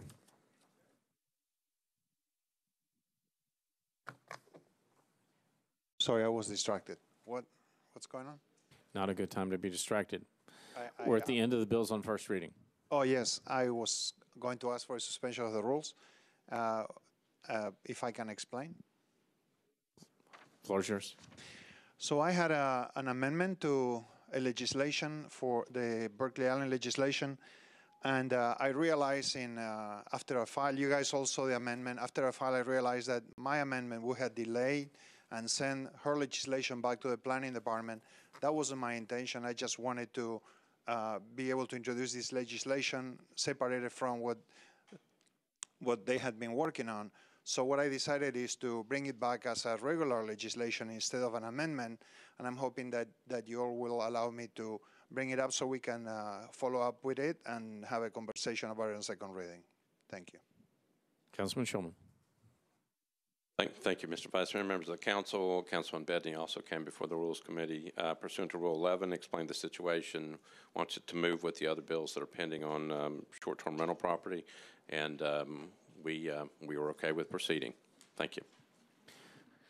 Is there objection to suspension of the rules? Seeing none, that brings us to yet to be numbered ordinance, BL 2017. An ordinance amending section 17.16.250 of the Metro Code of Laws to require the consent of adjacent property owners, homeowner associations, condominium associations, or other such community associations prior to the issuance of a short-term rental permit. Councilman Bedney. Yes, thank you, Vice Mayor. This legislation, is there a motion? I'd like to make a motion to approve. Motion to approve is properly seconded. Floor is yours. So I'm asking for your support. I'm expecting this legislation to have some modifications, hopefully, as we discussed on second reading, but it's basically trying to address an issue that we see a lot in the suburban parts of the district where people can actually pull a permit just saying that they have the support of the HOA when that's not the case, and the city doesn't have the power to cancel that afterwards, and it creates a lot of cost for the HOAs to deal with that. So I'm asking for your support so we can review this legislation. Motion to approve is properly seconded. Council Lady Roberts would like to be recorded as abstaining. All in favor?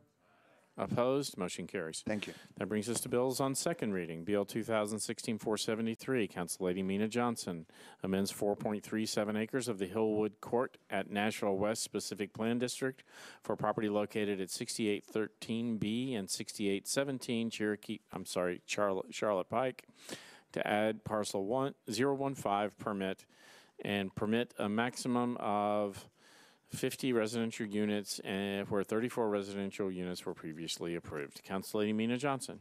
Thank you, Vice Mayor. I would like to defer 2 meetings with a very brief explanation.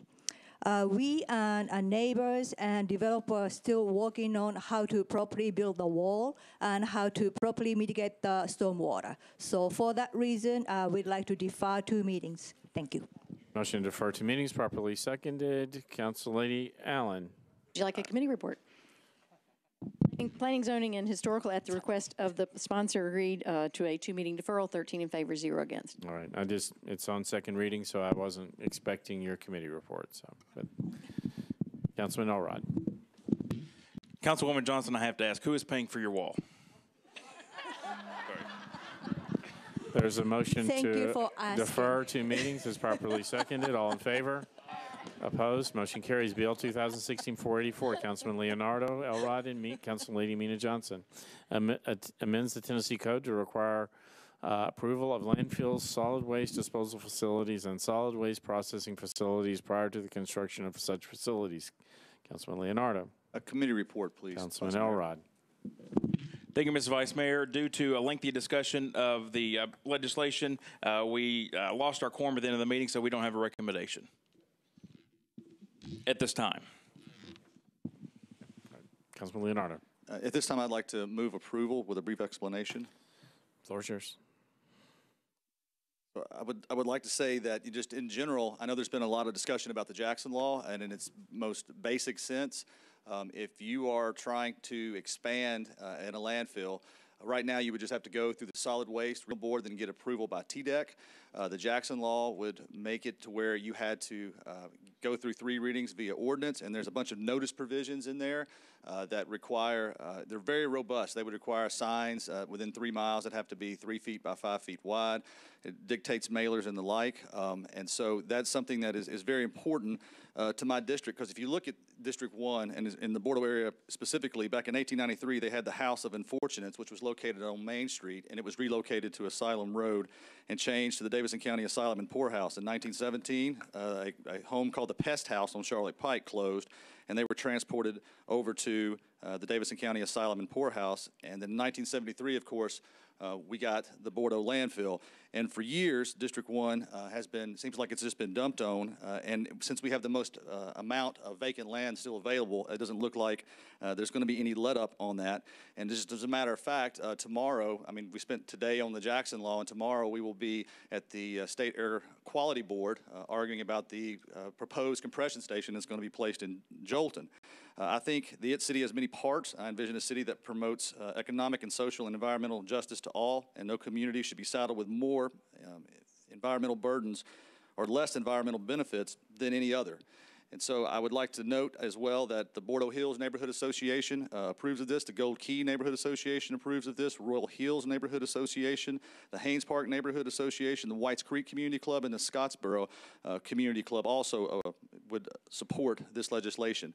There's 2 days of the year I would submit to the Metro Council that we are can't do anything, and that was yesterday, and that's tomorrow. But today we can, and I would like to move this bill forward, and I would ask for your support. Obviously, I had deferred this bill the first time it was set, and then the committee had asked, Public Works Committee had asked for a deferral. So if there was another deferral this evening, it would be an indefinite deferral. So I am interested in having further conversations to make sure that everyone's voice is heard in the committee, but it is up for second reading, and I would request your support, and I would move for approval at this time. Thank you. Council Lady Weiner. Thank you, Vice Mayor. I would like to rise and request that we either defer this bill to give everybody in the room the opportunity to fully understand it and to fully vet it. I think, as Mr. Roten had pointed out, we have some issues with unintended consequences or intended consequences in that a judge could overrule what this 40-member body has decided if someone chose to take objection to that which we had voted for or against. And so I think that it behooves us to take a harder look at this, to really investigate what it is this means fully. And the simple fact that we had a Public Works Committee that didn't have a full quorum speaks to the fact that not enough people on that committee had an opportunity to make a recommendation. So with that, I would either recommend that we defer this or just vote it down. Thank you. Councilman Elrod. Thank you, Mr. Vice Mayor. I'm going to make a motion to defer, and I'm going to ask Mr. Jameson to explain how those deferrals will go, whether that would require a indefinite deferral. There was a lot of discussion, and this is nothing against Councilman Leonardo. He has fought diligently and hard for this bill on behalf of his constituents, but I think this is a complicated issue that, quite frankly, I'm not prepared yet to vote on. To try to find the intended consequences, the unintended consequences. There was testimony at the Public Works meeting that was very detailed, goes into different kinds of standards of law or review standards. And I think there needs to be a lot more vetting of this legislation. And I would ask that you vote to defer this for, I suppose, one meeting, or excuse me, I guess one meeting, so we can try to get a special Public Works Committee meeting together to get the interested parties there, because this is a complicated issue. If we're able to get a deferral, I'm going to be asking for presenters to basically sign up to speak. You have a limited time to speak, and to also provide written material before the committee meeting. So because this is so complicated, I think there needs to be a detailed explanation of the different viewpoints and also any clients that any of the speakers may represent. That way there's full transparency of whoever may be speaking to the committee. But I think, I don't believe there is anyone, I don't want to speak for everyone on the committee, but I would say many of the committee members have spoken to me asking this to be deferred on second reading so that we can make a recommendation on second reading and have it not go to third reading. So it's my personal, I guess, request, but also as committee chair of the Public Works Committee, I move to defer this one meeting so we can have a special a Public Works Committee meeting, because this is a complicated issue that will greatly impact how we regulate and approve landfills and landfill expansions. And Councilman Leonardo, there are basically two large landfills in this, and I guess put it in more blunt terms. Councilman Leonardo has one, and Councilman Roten has one. Councilman Leonardo is in favor of this bill. Councilman Roten is opposed to this bill. And I think we all want to help our fellow council members, but this is something that is going to have such a great impact. And I think everyone on the Public Works Committee, I think, understood the impact that this could have. I think we need to vet this more fully and to try to help our fellow council members and represent their constituents. So I would move for a one-meeting deferral. Councilman, or excuse me, Mr. Jameson, how would that affect, whether it be would that automatically trigger an indefinite deferral? Okay. Well, then, if it triggers an automatic indefinite deferral, I'll personally make the motion to put it on the next available committee agenda, whenever that can be, after the indefinite deferral has to take place, essentially, because I'm not trying to hold up the bill indefinitely, but if that's what is, I guess, the result of my motion, then I'll put it on the next. I'll make the motion myself to try to put it on the next agenda. Because I'm not trying to hold up the bill. I just want to get more information for our committee members and for the whole council. Thank you. Council Lady Mina Johnson. Thank you, Vice Mayor. As a co-sponsor, I understand if we fight, it's going to be indefinite deferral. And I do understand this is a very, very complicated issue. And we would like to help not only our fellow council member, but the community. Because those community are facing not only landfill, but expansion. So when it comes to expansion, they do not have any voice right now. So this bill will give some mechanism for the community to input. So for that reason, I'll be happy to bring to the committee again at the next meeting as a co-sponsor if lead sponsor would agree with that motion. But for the, I really would like to give the community a voice. So for that reason, I would appreciate not to defy it, but bring back to the community or a special committee to give us more voice and really fully understand it. So I would ask not to defy it, just keep going and let us work on this bill. Councilor Murphy. So I understand that we're now going to potentially be facing the indefinite deferral. What I don't know is if we are on a timeline for the for potential or existing landfills in the county, but also I know that we in our rules cannot amend on third, but I would think that we could still have a presentation and a special meeting before the third reading, and if there was some type of emergency or major amendment that was needed, the bill could potentially still be, through suspension of the rules, amended. And so I'm not sure what's the difference between deferring it to have a meeting, a special meeting, or just letting it go through on second, have the special meeting, and still have it on third. So I guess my question is to whoever can answer it is if we are on a deadline for that or not. I'll come back to you. You're lit up. Councilman Roten. Thank you, Mr. President. It's as simple as this. I have a landfill in my area. I don't know how this bill is going to affect that landfill. And that's one of the biggest issues in my district is that landfill.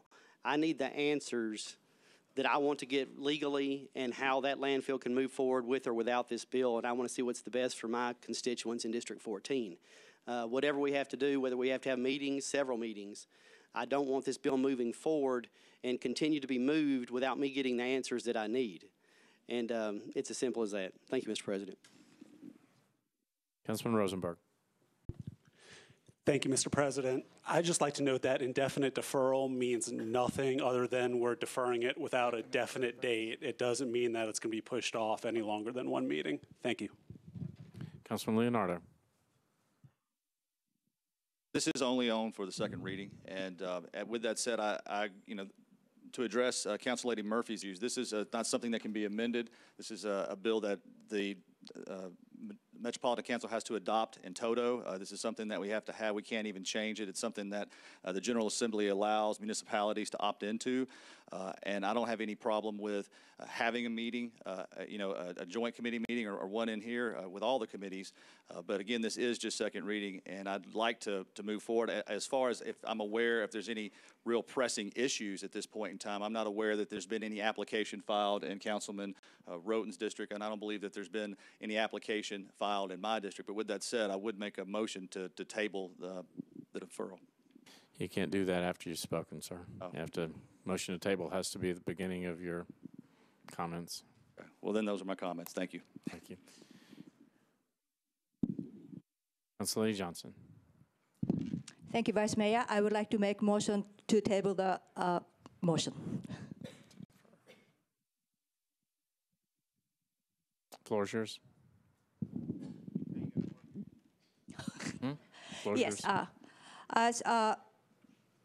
As my fellow sponsor said, we don't know how this Jackson law will affect or not. We really have to understand the consequences and pros and cons. And I think both Councilmember Lawton and Councilmember Leonard are talking about how to protect their own district. And as a fellow council member, we would like to protect their own district and also the community of the members. So for that, as Councilmember Leonard said, we are open to have a special meeting and have scrutinized this bill so everybody in this body will understand pros and cons and what would be the best approach. So for that reason, I would like to besides, we cannot amend. So I would like to move this bill so we can continue our discussion and study. So I would like for your support to motion to table the motion. Councilman Elrod. Thank you, Mr. President. I would ask you to not vote on the tabling motion. I think quite simply, on planning bills, we quite often move them through on second reading, and final approval or discussion is reserved for third reading. This is a regular ordinance that very often it is on second reading that we do the bulk of the discussion. So I would ask that you do not vote to table this so that we continue the bulk of the discussion on second reading. This would significantly change how Metro, Davidson County, and Nashville approves, disapproves landfills, new landfills, or expansions of current landfills. And there were several attorneys in the committee room, and they were all had different, I guess, arguments by looking at the same law, by looking at the same regulations, the same Metro Code. This is going to be a complicated issue. I'm the second sponsor on the bill, and I'm not even sure how I'm going to vote on it, to be quite frankly. I'm a sponsor of the bill because I'm Public Works Chairman. But this is a complicated issue that the more I dive into it, the more questions I have, and the more I worry about its impact. And I don't want to have to make those substantive discussions only on third reading.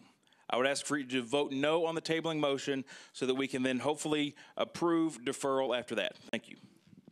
Councilman Davis, they're only on a tabling motion, only the person making the motion and the prior moving party get to speak. So we'll come back to you after we vote on the motion to table. Madam Clerk, I'm just going to ask you to open the machine on this one.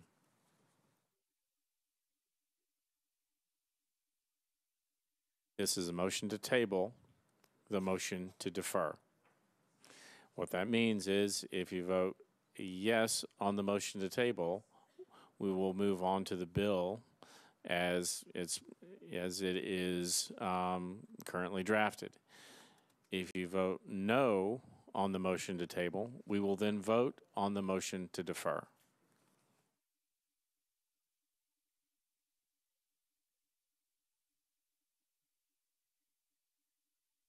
Madam Clerk.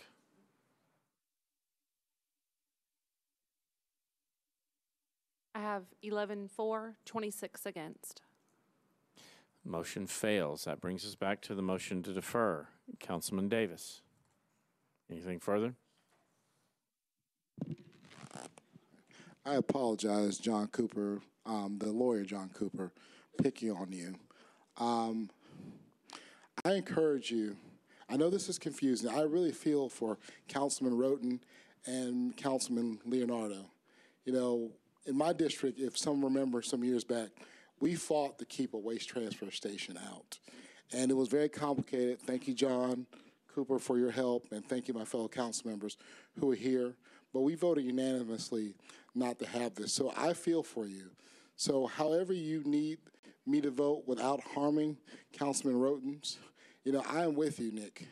And so I'm with your community to make sure that we can get this done safely without causing any additional harm, because I personally feel that way, because dealing with this is hard and complicated, and I understand the risk that a judge may overthrow or overrule or something, and I'm not a lawyer, but I believe you have the best interests of your constituents in mind, and I don't want to see the Bordeaux dump expanded or anything done that you wouldn't want, those constituents wouldn't want. Because I remember when they first put it in there in the 80s or late 70s, you know, when that talk came up. So however you need us to vote, and I'm not a lawyer, I'm not a legal expert, but I want to support you to make sure, because I understand what you're going through right now. If anybody does, me and Councilman Roten dealing with these kinds of issues in our neighborhoods. So please, if I'm a little bit slow, but help me help you get there with this. We're on the motion to defer. Councilor Gilmore. Thank you so much, Vice Mayor. I just would like for Council Member Leonardo, if he could, just to speak briefly to his intention for the bill. Please excuse me sitting. It's been a long night. So if you could just explain it quickly. Thank you. Thank you, Council Lady Gilmore. The reason for this bill is that right now, this is a bill that if it passes, this would give the council more oversight and more power to determine if there's going to be an expansion or a new landfill placed in your district. Right now, if it's going to be a new landfill, it goes to the council via resolution and then to the BZA. And so there's really no requirement for any public hearing or anything like that. But the issue is if there's an expansion, it doesn't even come before us. So the goal was to have more oversight and to have more notice to the public and have more public hearings so that we can ensure that the residents of District 1 have a voice. And that's what I was elected to do. Again, it's one bad project after the next, and this is a good piece of state legislation, and it's the only way that we can come in and actually have a local input on this kind of legislation. Otherwise, if we were to take the portions that we liked and amend our zoning codes and the like, it would be ruled, it would be kind of an unconstitutional thing because it's preempted by state law. So again, this is the one piece of legislation the General Assembly has said to local municipalities, if you want control of your land, if you want control of these kinds of things, then you can vote for this particular piece of legislation. There are actually 8 considerations that the council would have to undergo every time that they were looking at an expansion or a new landfill. And with those considerations, the reason that they are there and in place is because TDEC doesn't have those considerations. TDEC could care less, frankly. That's not their job. And so, again, it gives more power to the council, and it gives the people in a district like mine who've notoriously, been dumped on with bad projects. I mean, like I said, tomorrow we're going to the State Air Quality Board because they're trying to put a gas pipeline through Jolton. That's something we've been working on for a while. So again, this just gives more of a voice to the residents of the district, and that was the only intent. It's just more checks and balances on this system. Thank you. Councilor Gilmore.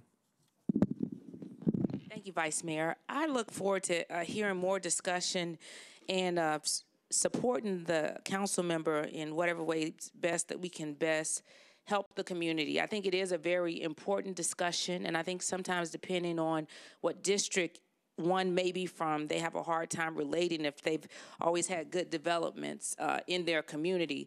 So I do think it is worthwhile. I did grow up in the Bordeaux area. It's no secret, and the landfill was there for many, many years, and it hurts the community. It's environmentally unsound, and it's hard to bring good developments over there. So I look forward to us having more discussion. I appreciate you bringing forth the solution. I don't know if this is the right one, but I do support you in that, and I hope that we continue to have more discussion and that it's not killed. It's worthy of having a good discussion. So I do stand in support, continuing this discussion, and I hope that other council members will afford you the same opportunity to protect your community and to vet it and see how best we can help you. Thank you. Councilman Withers. Thank you, Mr. Vice Mayor. I absolutely support my colleague for trying to do what's best for his district. This is a very contentious matter. There are a lot of matters to discuss. I just want to put it out there, I can't vote on this bill today having that many questions for myself, and I think we've heard some really good legal opinions from Mr. Jameson and from some other attorneys on both sides of this issue. But with that amount of questioning that we have and what the long-term implications are, and particularly with the de novo review, if this is called for a vote today, I would have to vote no, unfortunately. And so I'm hoping that the sponsors who have expressed an interest in having additional community meetings will do that, and will go along with a deferral to let those discussions to take place before we do have a vote on second. Thank you. Councilman Hastings.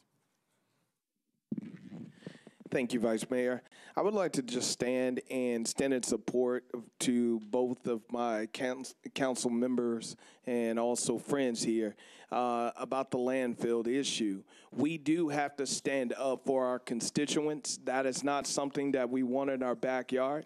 Me being a neighbor to District 1 and a Bordeaux constituent, able to understand that, and the smell is not good. It doesn't feel good, and we do not want it next door to us. We have to fix this issue. Councilman Roden, I definitely understand his concerns as well. We are in the midst of two really, really big decisions, and we have to come together to make those two one. And I'm willing to stand up and support and help them to come to a conclusion with this situation. Thank you. Councilman Swope. Call the question. Previous question. All in favor? Opposed? Motion carries. That brings us to the motion to defer on BL 2016-484. All in favor? Opposed? Motion carries. BL 2016-492, Councilman Mendez, amends the Metro Code pertaining to the short-term rental properties. Councilman Mendez. Committee reports, please. Councilman Coleman. I'm sorry, Councilman Swope. I knew that. I knew it. Councilman Swope. After 492 has been through our committee, Codes, Fairs, and Farmers Market for, I don't know, it seems like hundreds of times now, we are very happily approving it 3-4-0 against. Council Lady Van Reese. The Conventions, Tourism, and Public Entertainment Facilities voted to approve 4 in favor, 0 against, with 1 abstention. Council Lady Allen. Thank you, Mr. Vice Mayor. As best I tell, the Planning, Zoning, and Historical voted for approval, 9 in favor, 1 against, and I'm not sure what happened to the others. All right, thank you. Councilman Mendez. Move to approve. Motion approved is properly seconded. Councilman Cooper. Thank you, Mr. Vice Mayor. I had a quick question for our sponsor for clarification. Given that there's a large volume of discussion about this, for 492, there's the commitment from the administration to hire codes enforcement, currently has an RFP for a contract. For them to enforce properly, they would, my assumption is that 492 would show them what they're enforcing.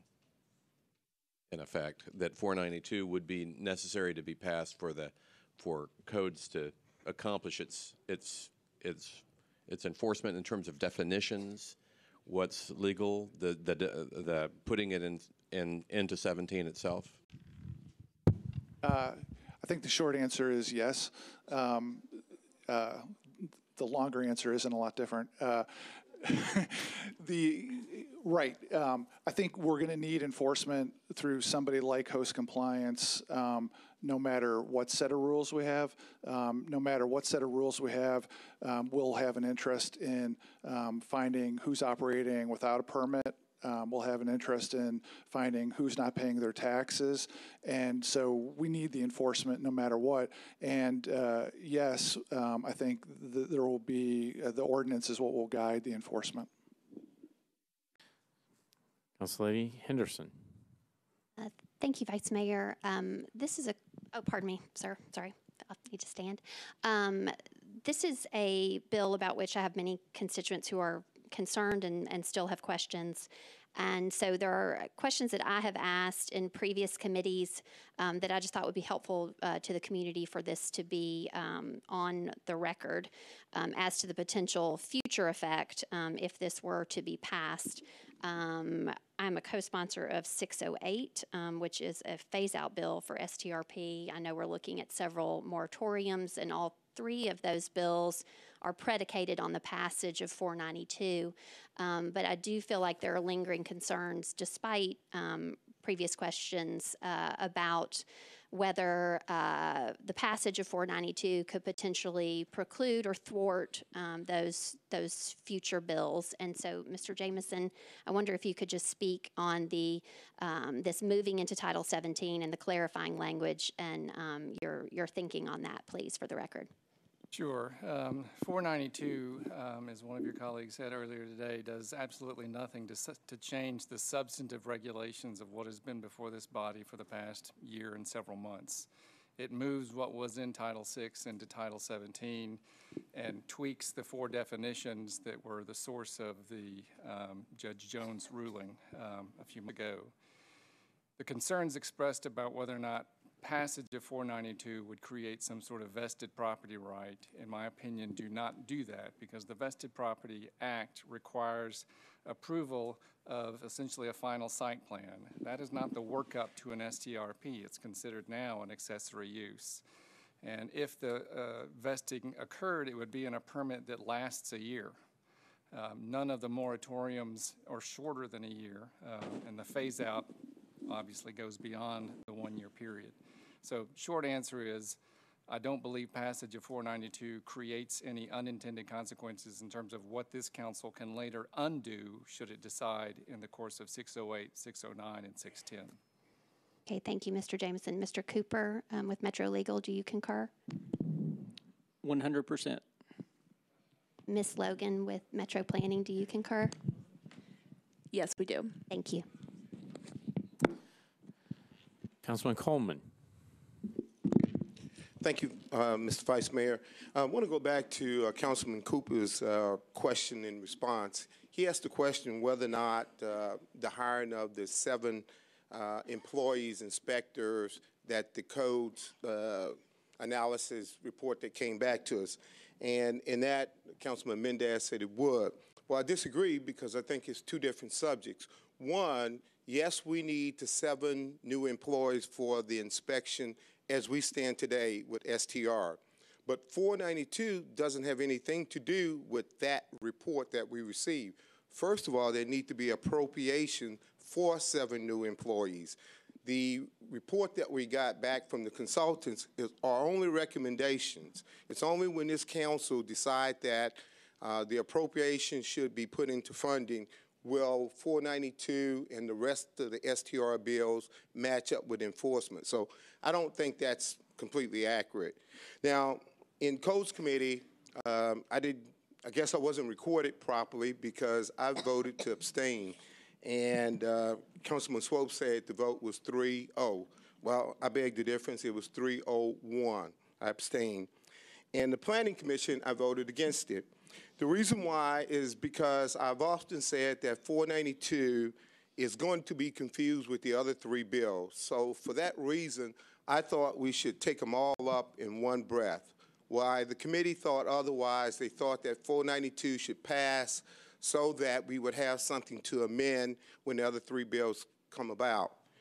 I don't necessarily agree with that because I think it sends confusing messages to the public. I think council may be confused because when we take these bills and piecemeal them, we're going to come back to the question as, what are we going to do and how we're going to get it enforced? So it's for that reason I've been holding out with the position. I think 492 in its concept is really good. I think Councilman Mendez has worked extremely hard. But I think the way we're piecemealing it is going to cause more confusion in the long run, just as it did tonight. And one big misstatement, so to speak, is whether or not the 7 inspectors will help us out in 492. I beg the difference. And until we get the inspectors, only then can we tell. Not only are the inspectors important for STR, but for code inspections across the city, because there are other properties that are in need of inspection, and yet we don't have the manpower to do so. So I want this council to be fully aware of what we're talking about and not confuse the consultant's report with 492 or with the other bills coming up. The fact that we may vote, the fact that we probably will approve funding has yet not come. So as a direct result of that, I think it should be clear, we're not talking about enforcement. That comes at a later date. What we're talking about right now is whether or not 492 will correct all the errors, make the rulings, as Director Jameson said, a little bit easier in terms of the judge interpretation. But surely 492 won't be the end-all, be-all to short-term rental. So having expressed that, I support the measure in a way that I want to keep our council moving forward, but please don't misunderstand the consultant's report in terms of being something that would assist us with 492. Thank you. Councilman Swope, did you want to clarify your report?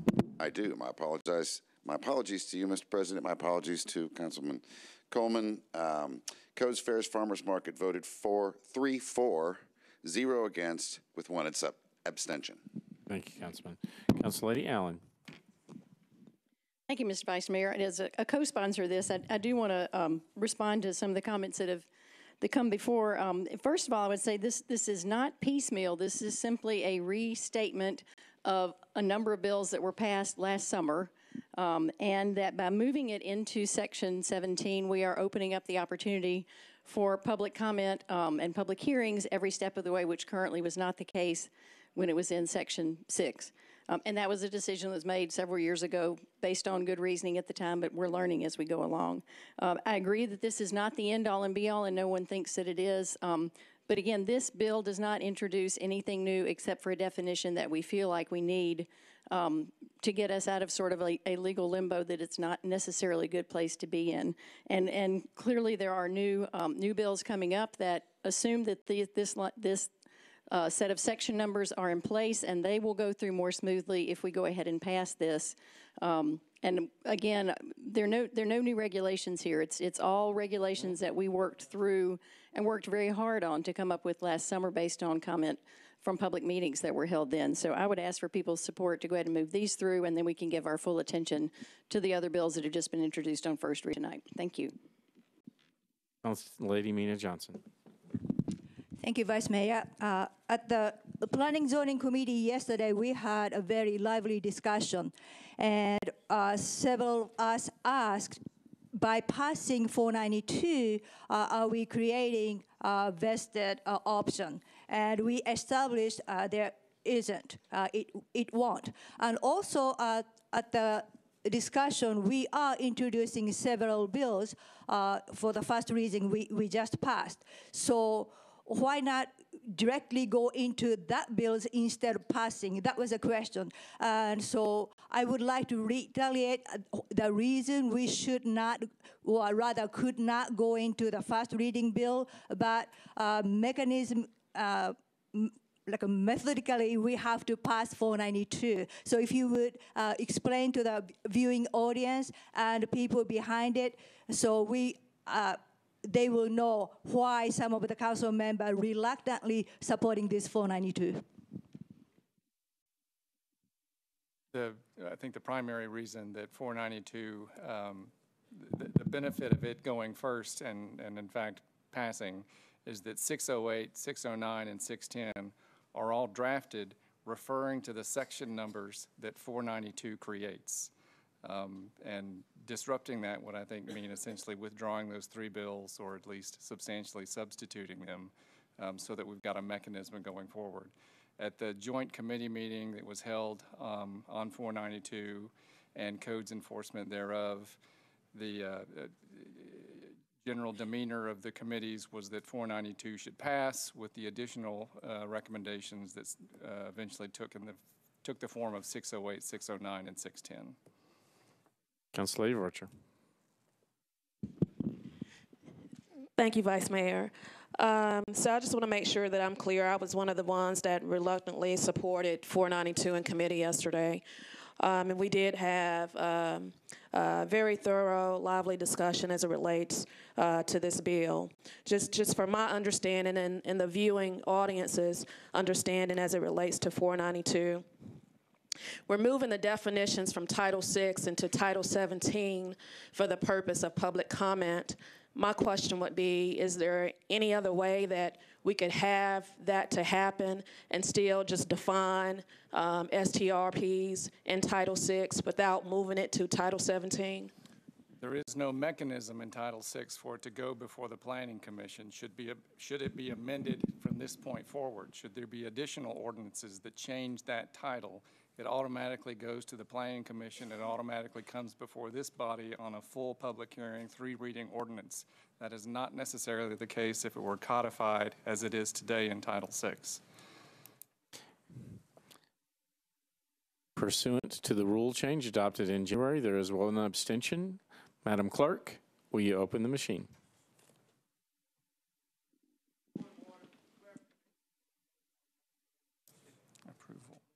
Voting on bill on second reading. 492.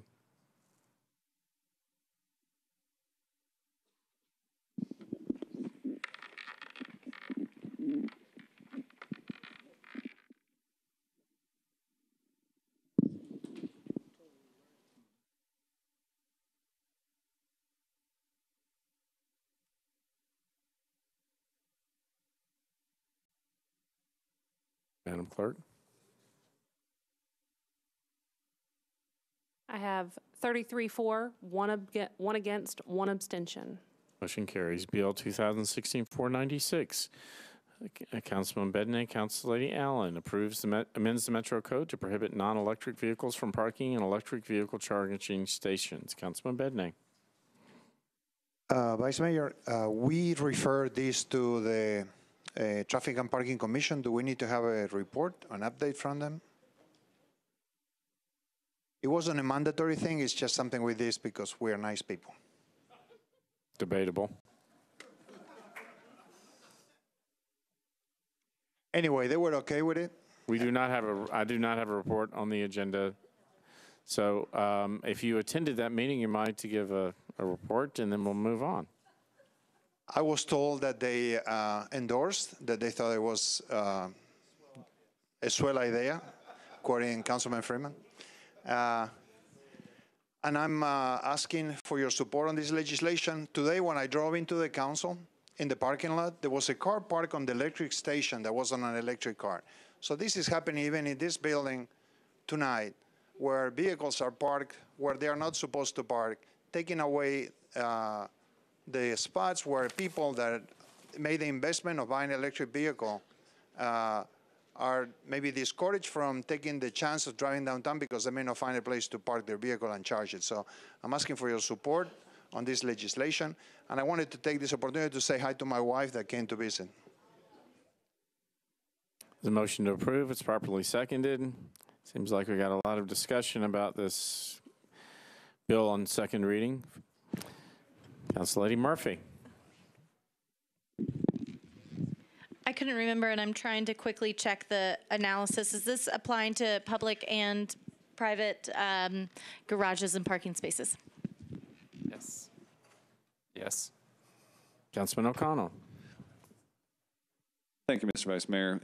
As someone who drives an electric vehicle regularly, I certainly encounter this issue. One of the things that I was concerned about when this bill came to Public Works Committee, though, was that we already have protection in the Metro Code for if signage is posted at electric vehicle facilities, citations can be issued. In fact, in the garage at Public Square, the appropriate signage is already in place. I think what Councilman Bedney was looking to do was actually to extend that protection. I was concerned that this would actually create one of those scenarios where you'd have to know intricacies of the Metro Code to avoid getting a parking citation, for instance. And my concern was based in the scenario of small businesses, right? My place of employment recently added electric vehicle facility. They do not have a sign. It's nice if people can park there, but I think if you're constrained by number of spaces available at a commercial area, or if there's limited on-street parking and those kinds of scenarios, I didn't want to open the door for those businesses that are offering this as an amenity, but not necessarily a required amenity, with the constraints of, say, parking for people with disabilities, that kind of thing. Unfortunately, we've had very vigorous discussion about this. Councilman Elrod, the chair of the committee, brought a number of amendments that I think would mitigate my concerns effectively. I still think the code offers a lot of protection, but I think with the amendments in place, this bill should work on a fewer surprises basis. So I'm inclined to support it at this point. But I wanted people to understand the history that got us to this point. Thank you, Councilman Swope.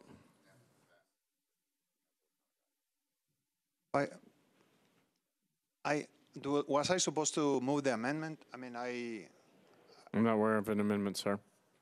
It's already been amended. I think it was previously amended. Okay, sorry about that. This motion to approve is properly seconded. All in favor? Opposed? Motion carries. Thank you. BL 2016-525, Councilman Schulman amends the Metro Code to require the Metro Police Department to provide reports of positive engagements with the community to the Metro Council. Councilman Schulman. Thank you, Mr. Vice Mayor, members of the council. The committee report is already in.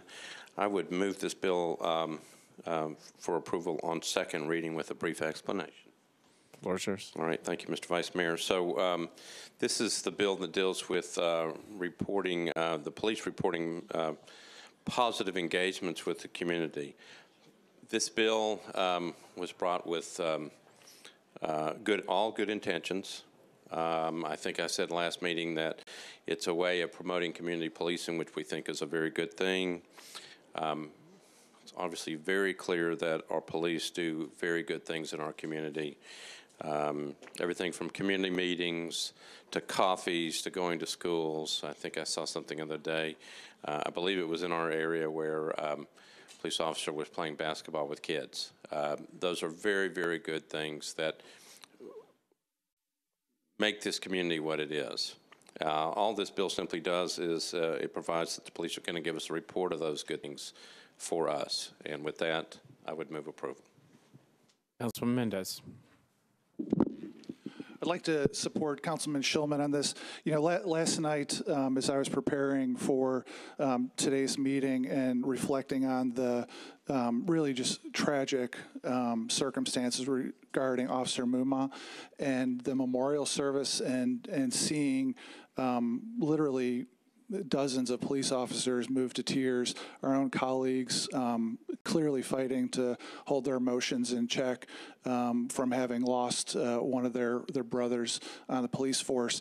I became even more convinced that this is the right thing to do.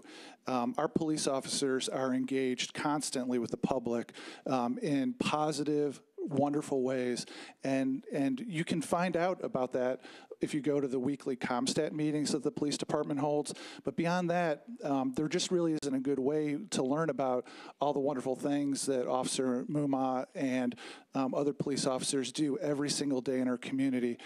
This bill, from my perspective, is a statement of the council that it's valuable for the entire community to stand behind the police department in sharing what it is that the police department does for us day in, day out, week in, week out.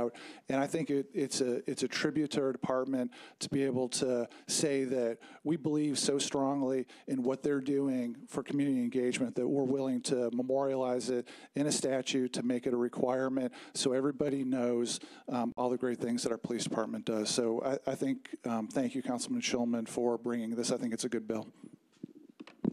Councilman Pardue. My problem with this bill is not the good intention. I'm not fighting the fact that it's good intention.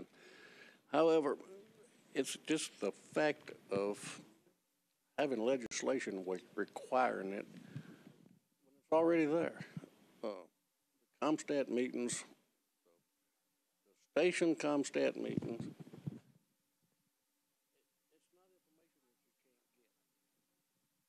On.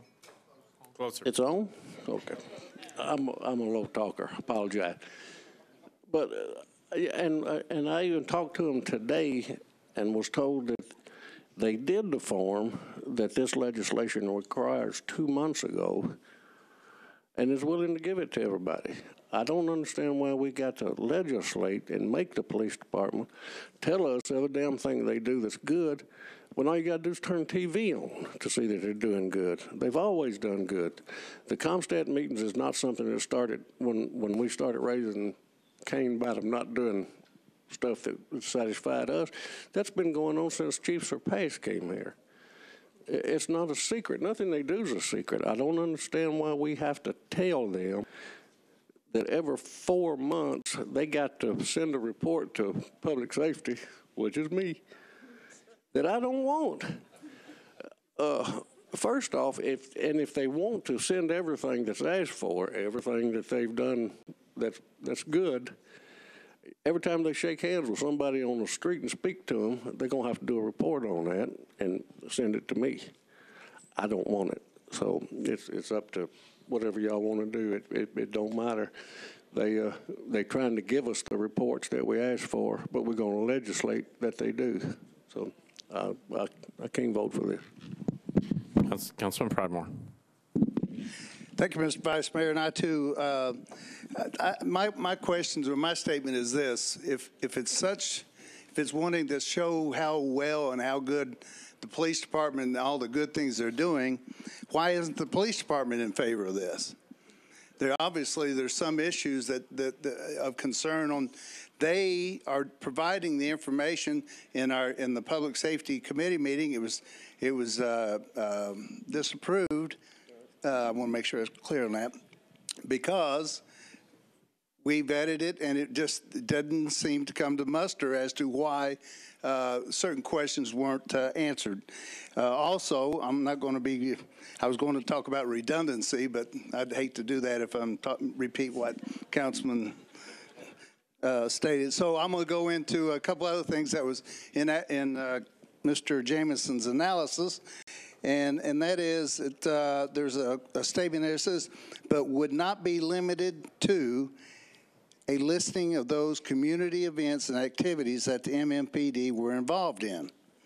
Well, what does that mean? I mean, and I'm not criticizing what I'm saying. The police department is saying, what does that mean? They don't know what that means.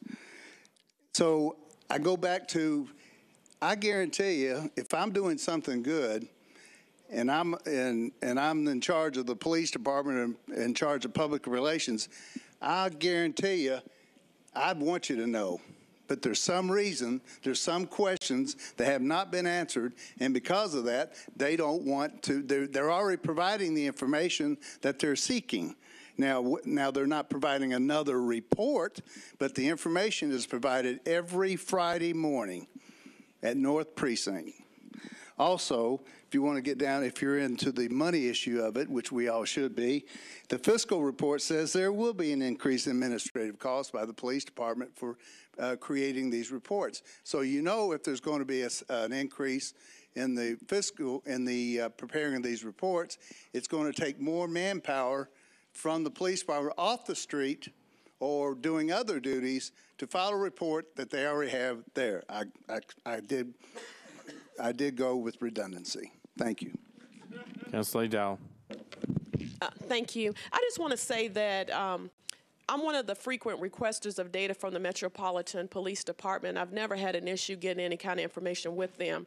I think it's important. I think we're treading on a very slippery slope when we start asking people by legislation for specific pieces of data. My concern with this is that, you know, councilmen who drafted the legislation did not go meet with the community advisors to talk with them about what they're currently disseminating to the community, establish a template for what they want to see. We have not funded the police department for a FTE to provide this data on a regular basis, and we've not also funded them with a computer system to track this information.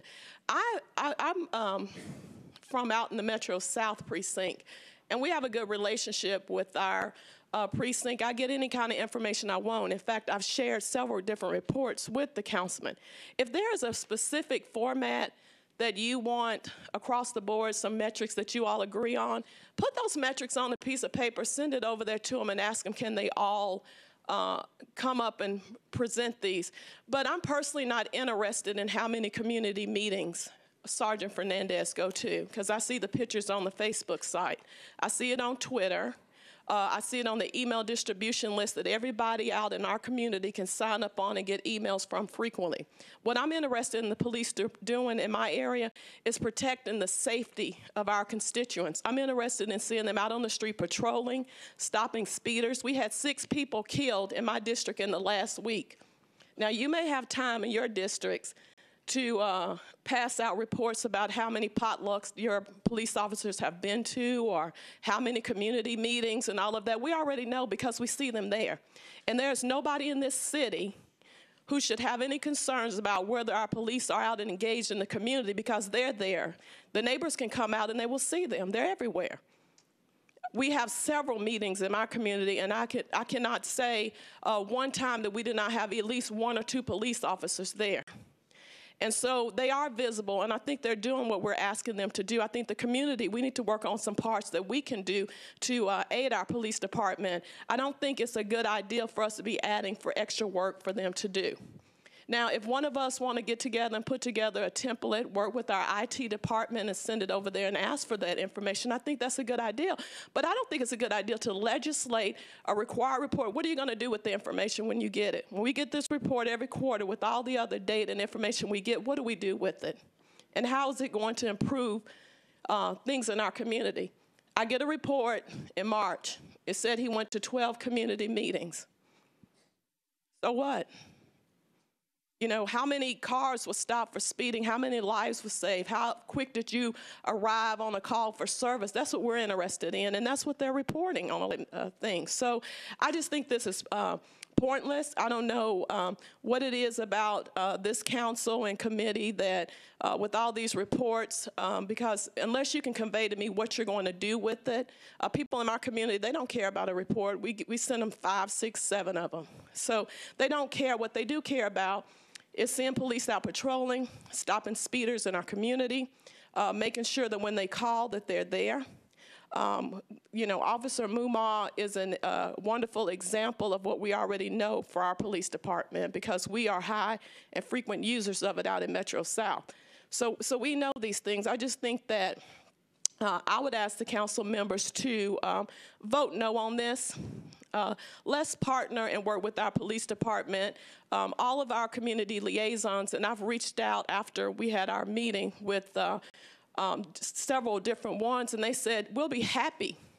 If y'all come up with some things you want to see, we'll be happy to, we can all get together and have a template and do that. But if we're going to ask for this, let's fund them with a person, let's fund them with a computer system, and let's fund them with the ability to put this out and not just legislate extra work on them. Thank you. Council Lady Mina Johnson. Thank you, Vice Mayor. I just want to ask sponsor of the bill, the statement from Council Member Pratmore says police department are not for it. Could you give us if they have any position on this rather fuzzy request or not? Thank you, Mr. Vice Mayor. So in response to the council lady's question, I'm not sure what the fuzzy request is. I will tell you that, you know, when we started this, again, this is supposed to be really positive. This is all about community policing. This is what nationally we are being told that we should do. This is all about finding those things that are really good. So I did reach out to the chief before I ever filed the legislation to let him know what I was doing. And trying to be careful. I mean, this city has been through a lot in the last week, and I don't want to say anything bad. I mean, we all are together in terms of doing this. This is a positive thing. This is to recognize the good. The police have, when I did talk to the police, they have not told me that they were against the bill. They have a format. They can do it. Obviously, people can say that they've talked to other people, but I haven't heard. Nobody's come to me and said they are against it. They can provide it. I just think it's a good idea that we recognize all the good things that the police do. This really is. You know, the timing is bad, and I understand all that stuff. But this was meant to do something good. This is a good thing for all of us. And we have lots of reports in the code that we require. This is just asking them to give us the good things so we can learn from it. And we can praise all those things, and we can go forward as a city. We're trying to be together on all these things. So I don't know if that answered the question. But nobody's come to me from the police department to tell me that they do not like the bill. Councilman Sledge. Thank you, Mr. Vice Mayor. And while I do not question the sponsor's intentions on this bill, I have to echo the concerns that Council Lady Dow raised.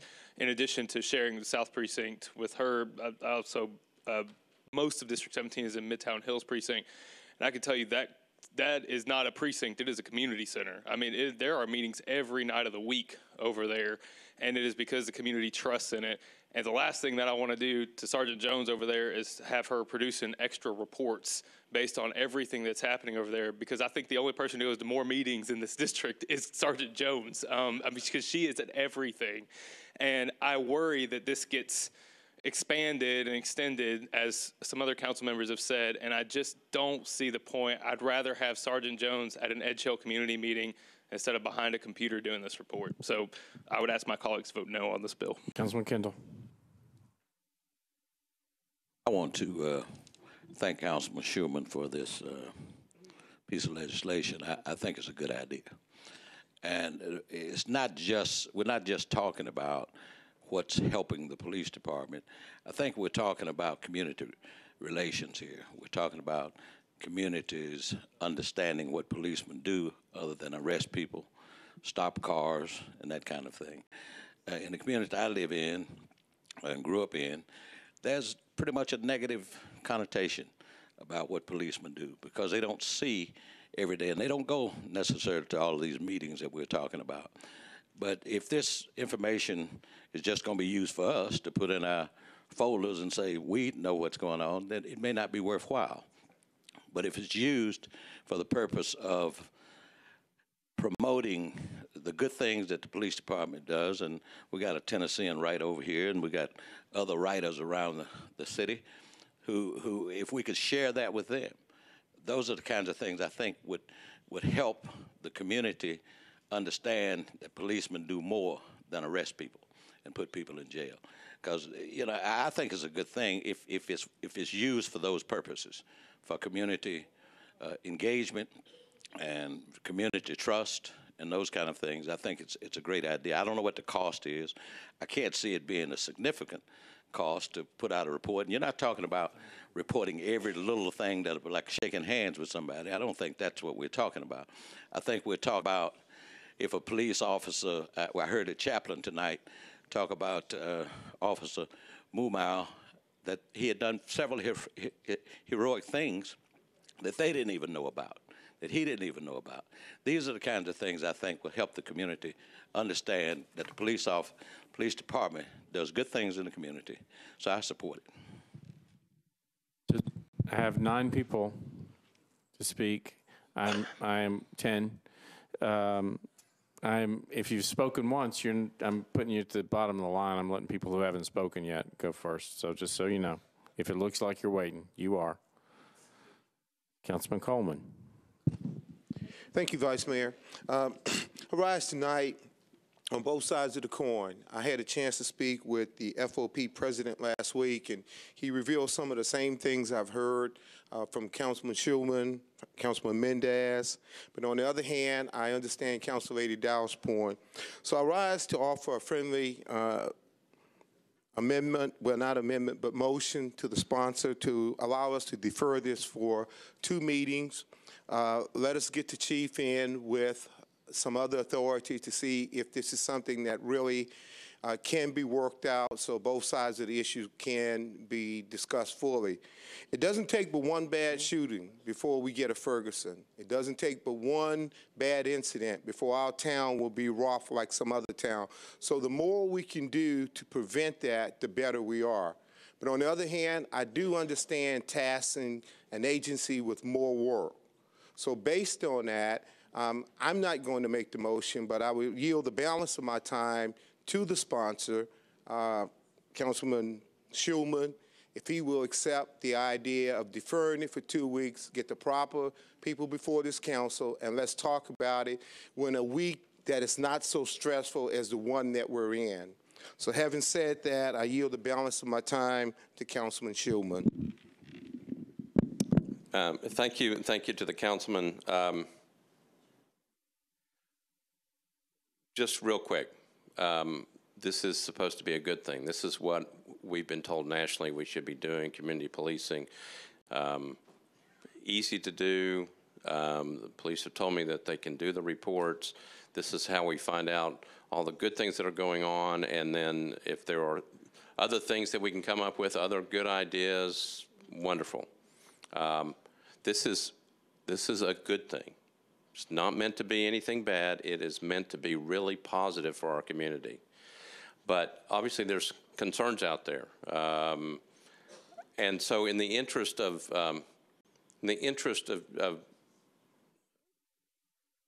just being professional and being civil, and with all the things that have gone on in this city for the past week, I'm going to go ahead and move to defer. This is the 3rd deferral, so it'll go put on the desk, and then we'll see if we can come up with some solution. But please be assured that this was something good for this city, good for the police, good for all of us. It helps all of us. but I will, in the interest of this meeting and in the interest of the city, I'm going to move to defer. So it'll go a deferral indefinitely. Motion to defer, which results in indefinite deferral. Is there a second? I still have 7 people here. If you still want to speak, I'm giving you a chance now to take your name off the list.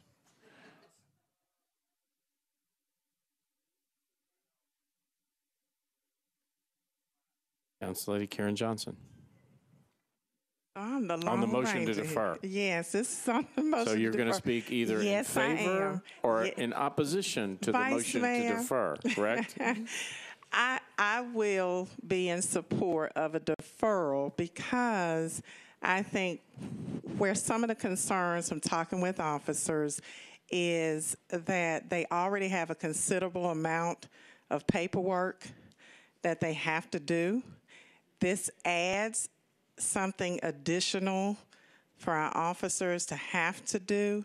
And I think when it's a have to, that's where we get into kind of a gray area where it may become a little bit problematic for our officers. So I'm asking the sponsor to, like other council members have said, to meet again with the chief and the FOP president and our top ranking officers and just see if there's a way that we can minimize the paperwork that would be required from our officers. But I think overall it is positive. I just don't want it to be an undue hardship on our officers because they have so much work they have to do already. Thank you. Councilman Pardue.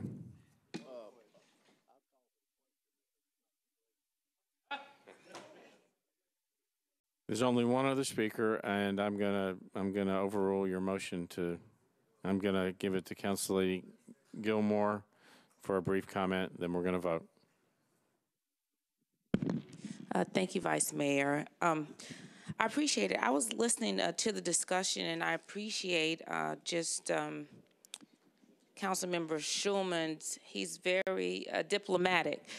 I was just listening to everyone, though, and they were saying on the floor that they didn't want it to be burdensome for the police officers, but if they've already agreed to do it, I don't understand how the paperwork could be burdensome, but I'm glad that he withdrew, but they said that they would agree to do it, so I just look at it a way as it being memorial. I mean, just because official part, because after we leave, I think sometimes the concern is they're doing it, but and it doesn't even have to be the police officers. We make certain laws, though, even after we pass, after we leave office, so that it's still done. You know, sometimes things may stop, they may continue on, they may stop, but if it becomes a part of the actual requirement, it just continues on. And so that's all I wanted to say, and I just appreciated you being very diplomatic. You pulled it, but the fact that they said that they were willing to submit it, I think that it could possibly, be, but there's opportunities for discussion. So thank you, This motion Vice to defer Mayor. is properly seconded. All in favor?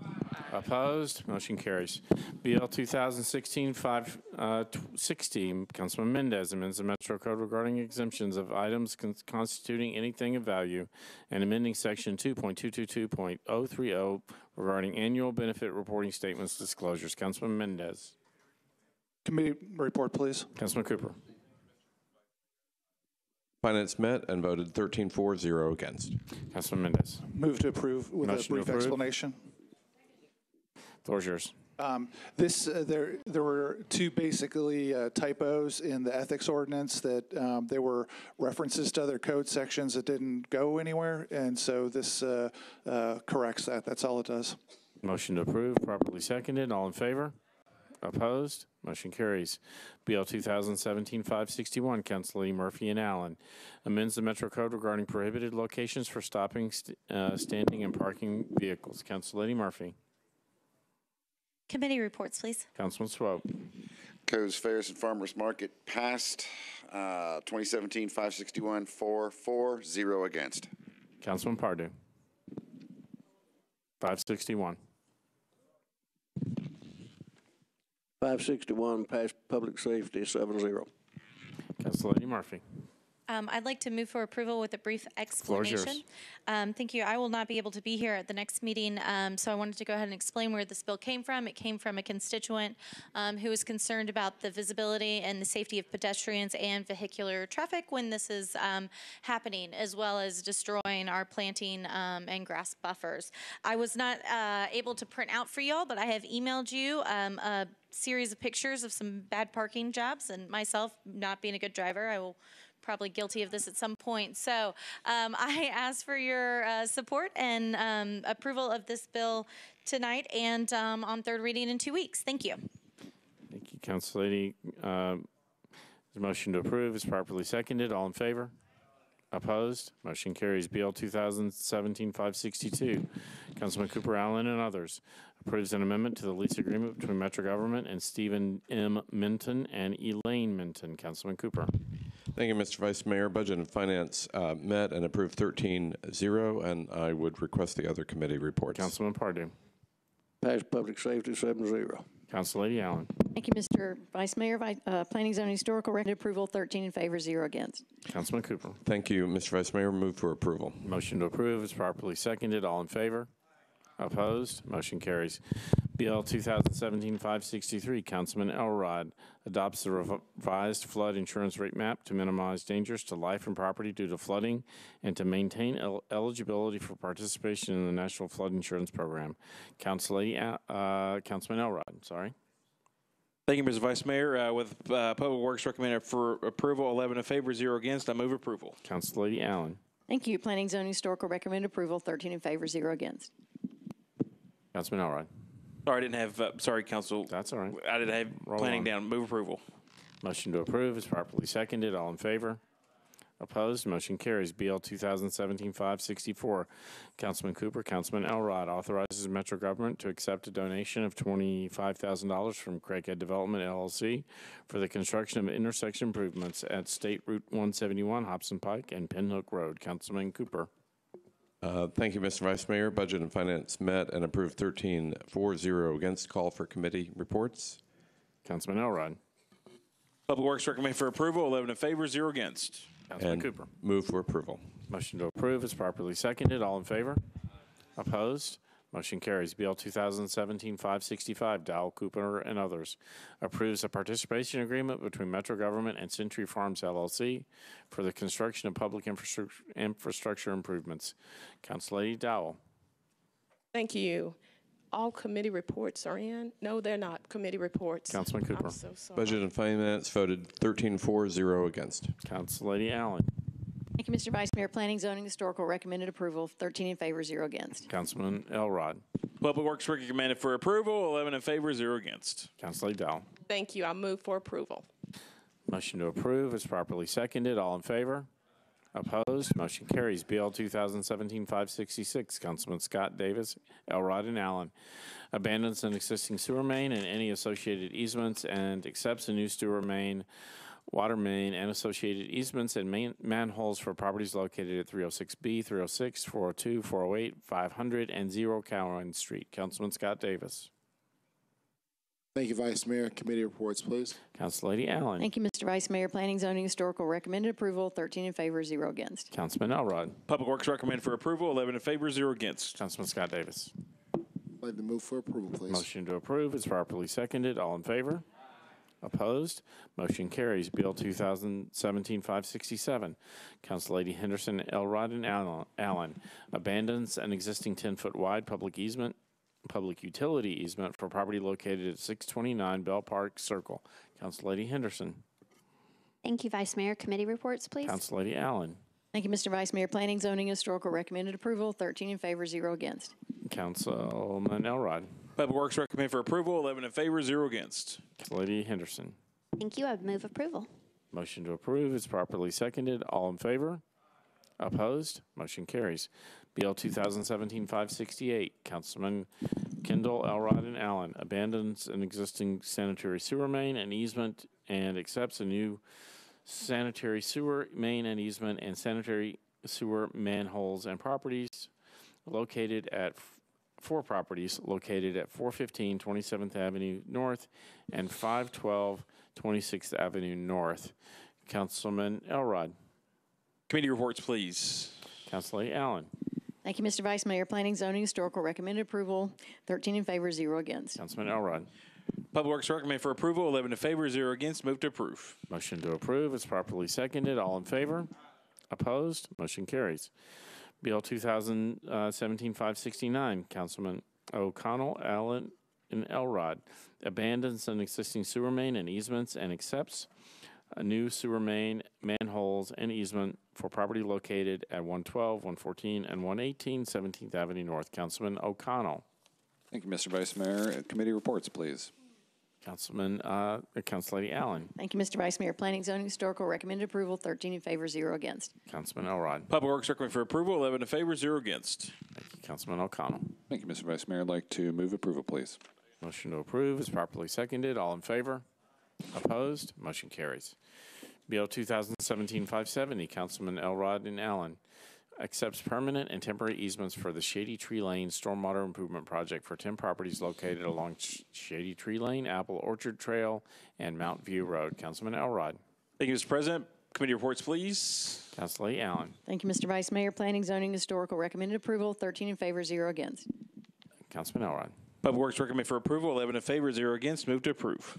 Councilman, this motion to approve is properly seconded. All in favor? Opposed? Motion carries.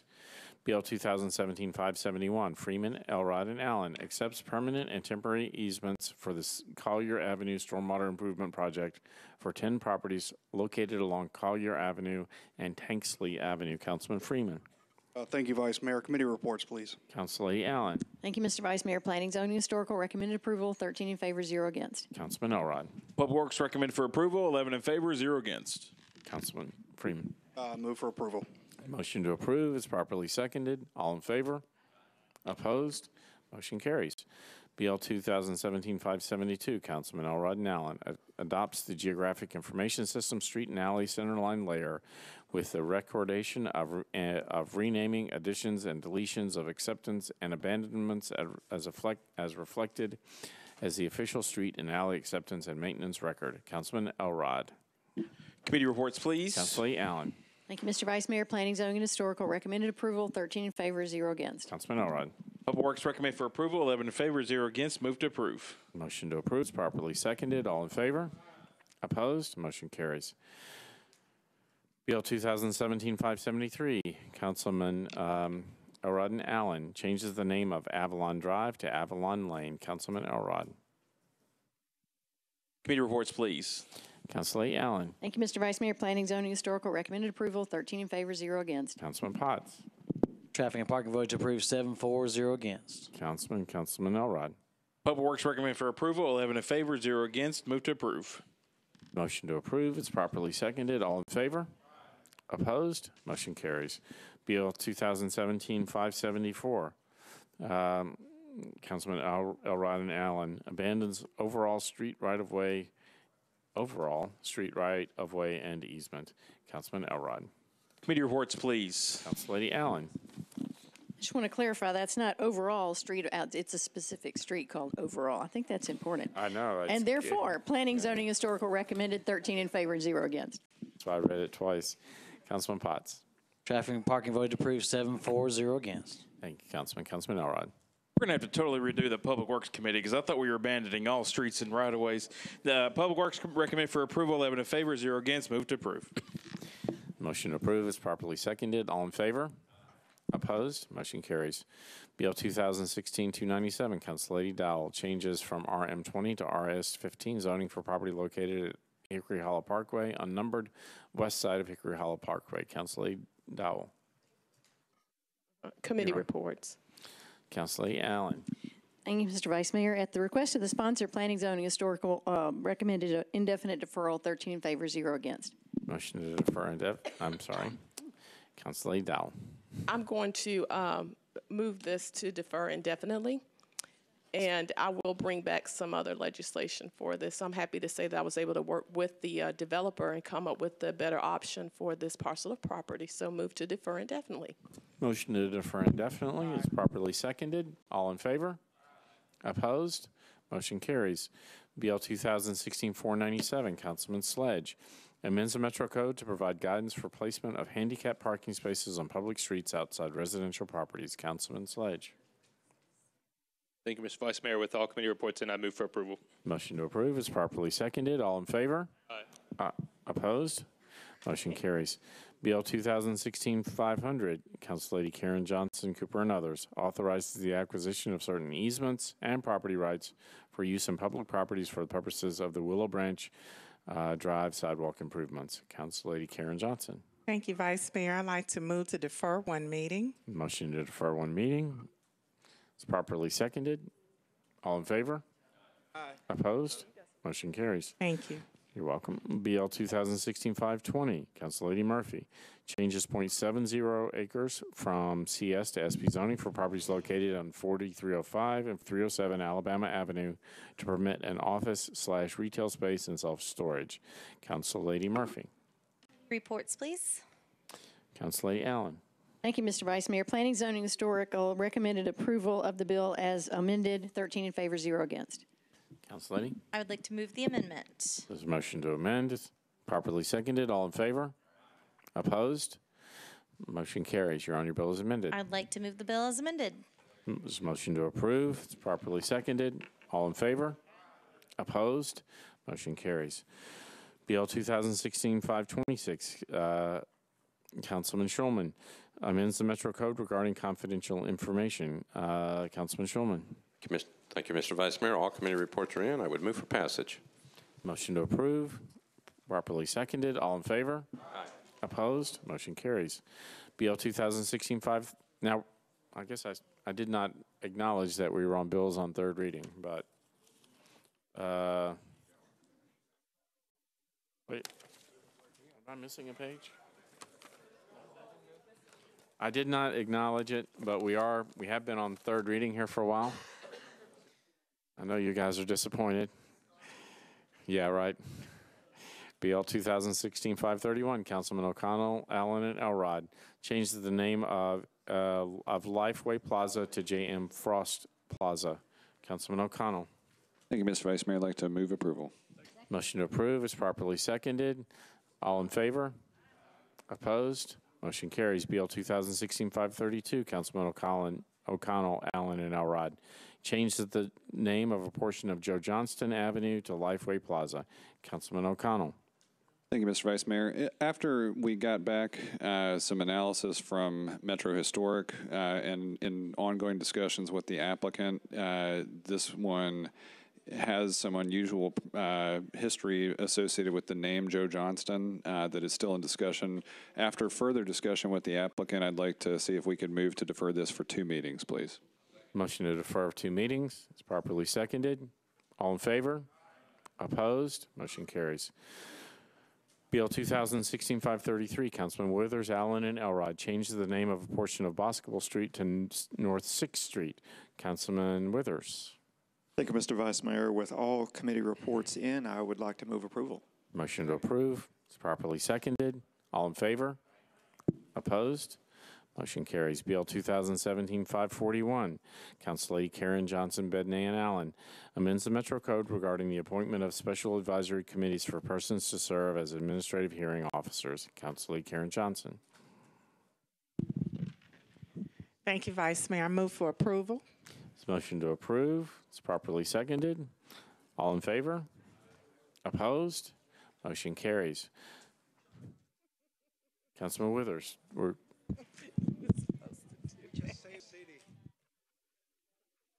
I don't know. All right, BL 2000.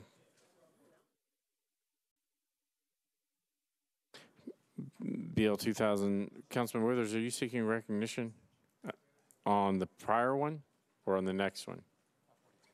Okay.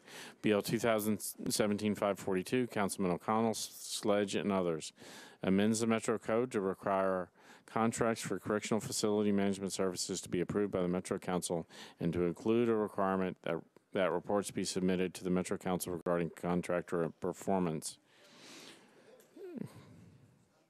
Councilman O'Connell. Thank you, Mr. Vice Hang Mayor. with me, guys. Hang with me. I'd like to move approval with a brief comment, please. Motion to approve.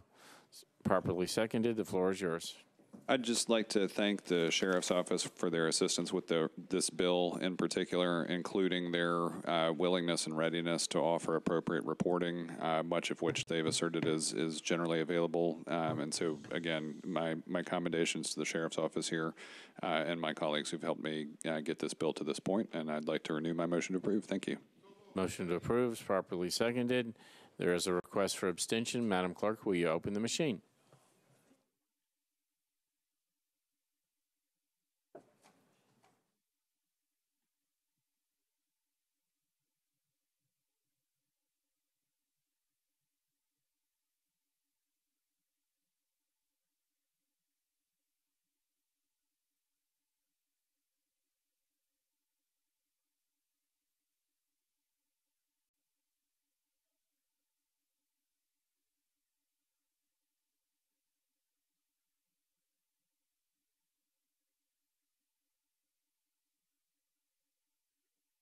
Madam Clerk.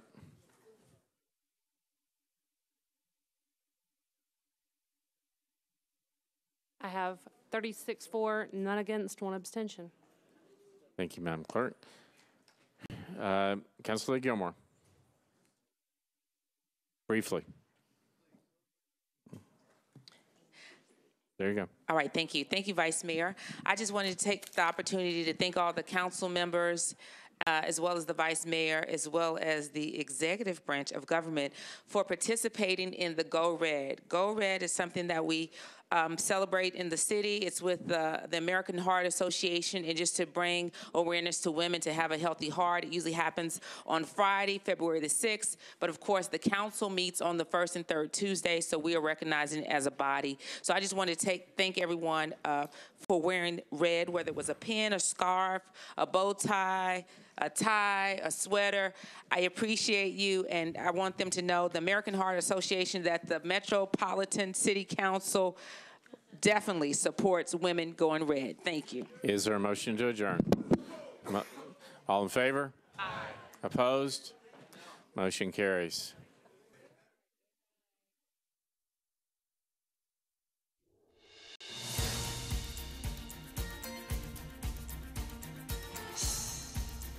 This has been a service of the Metro Nashville Network.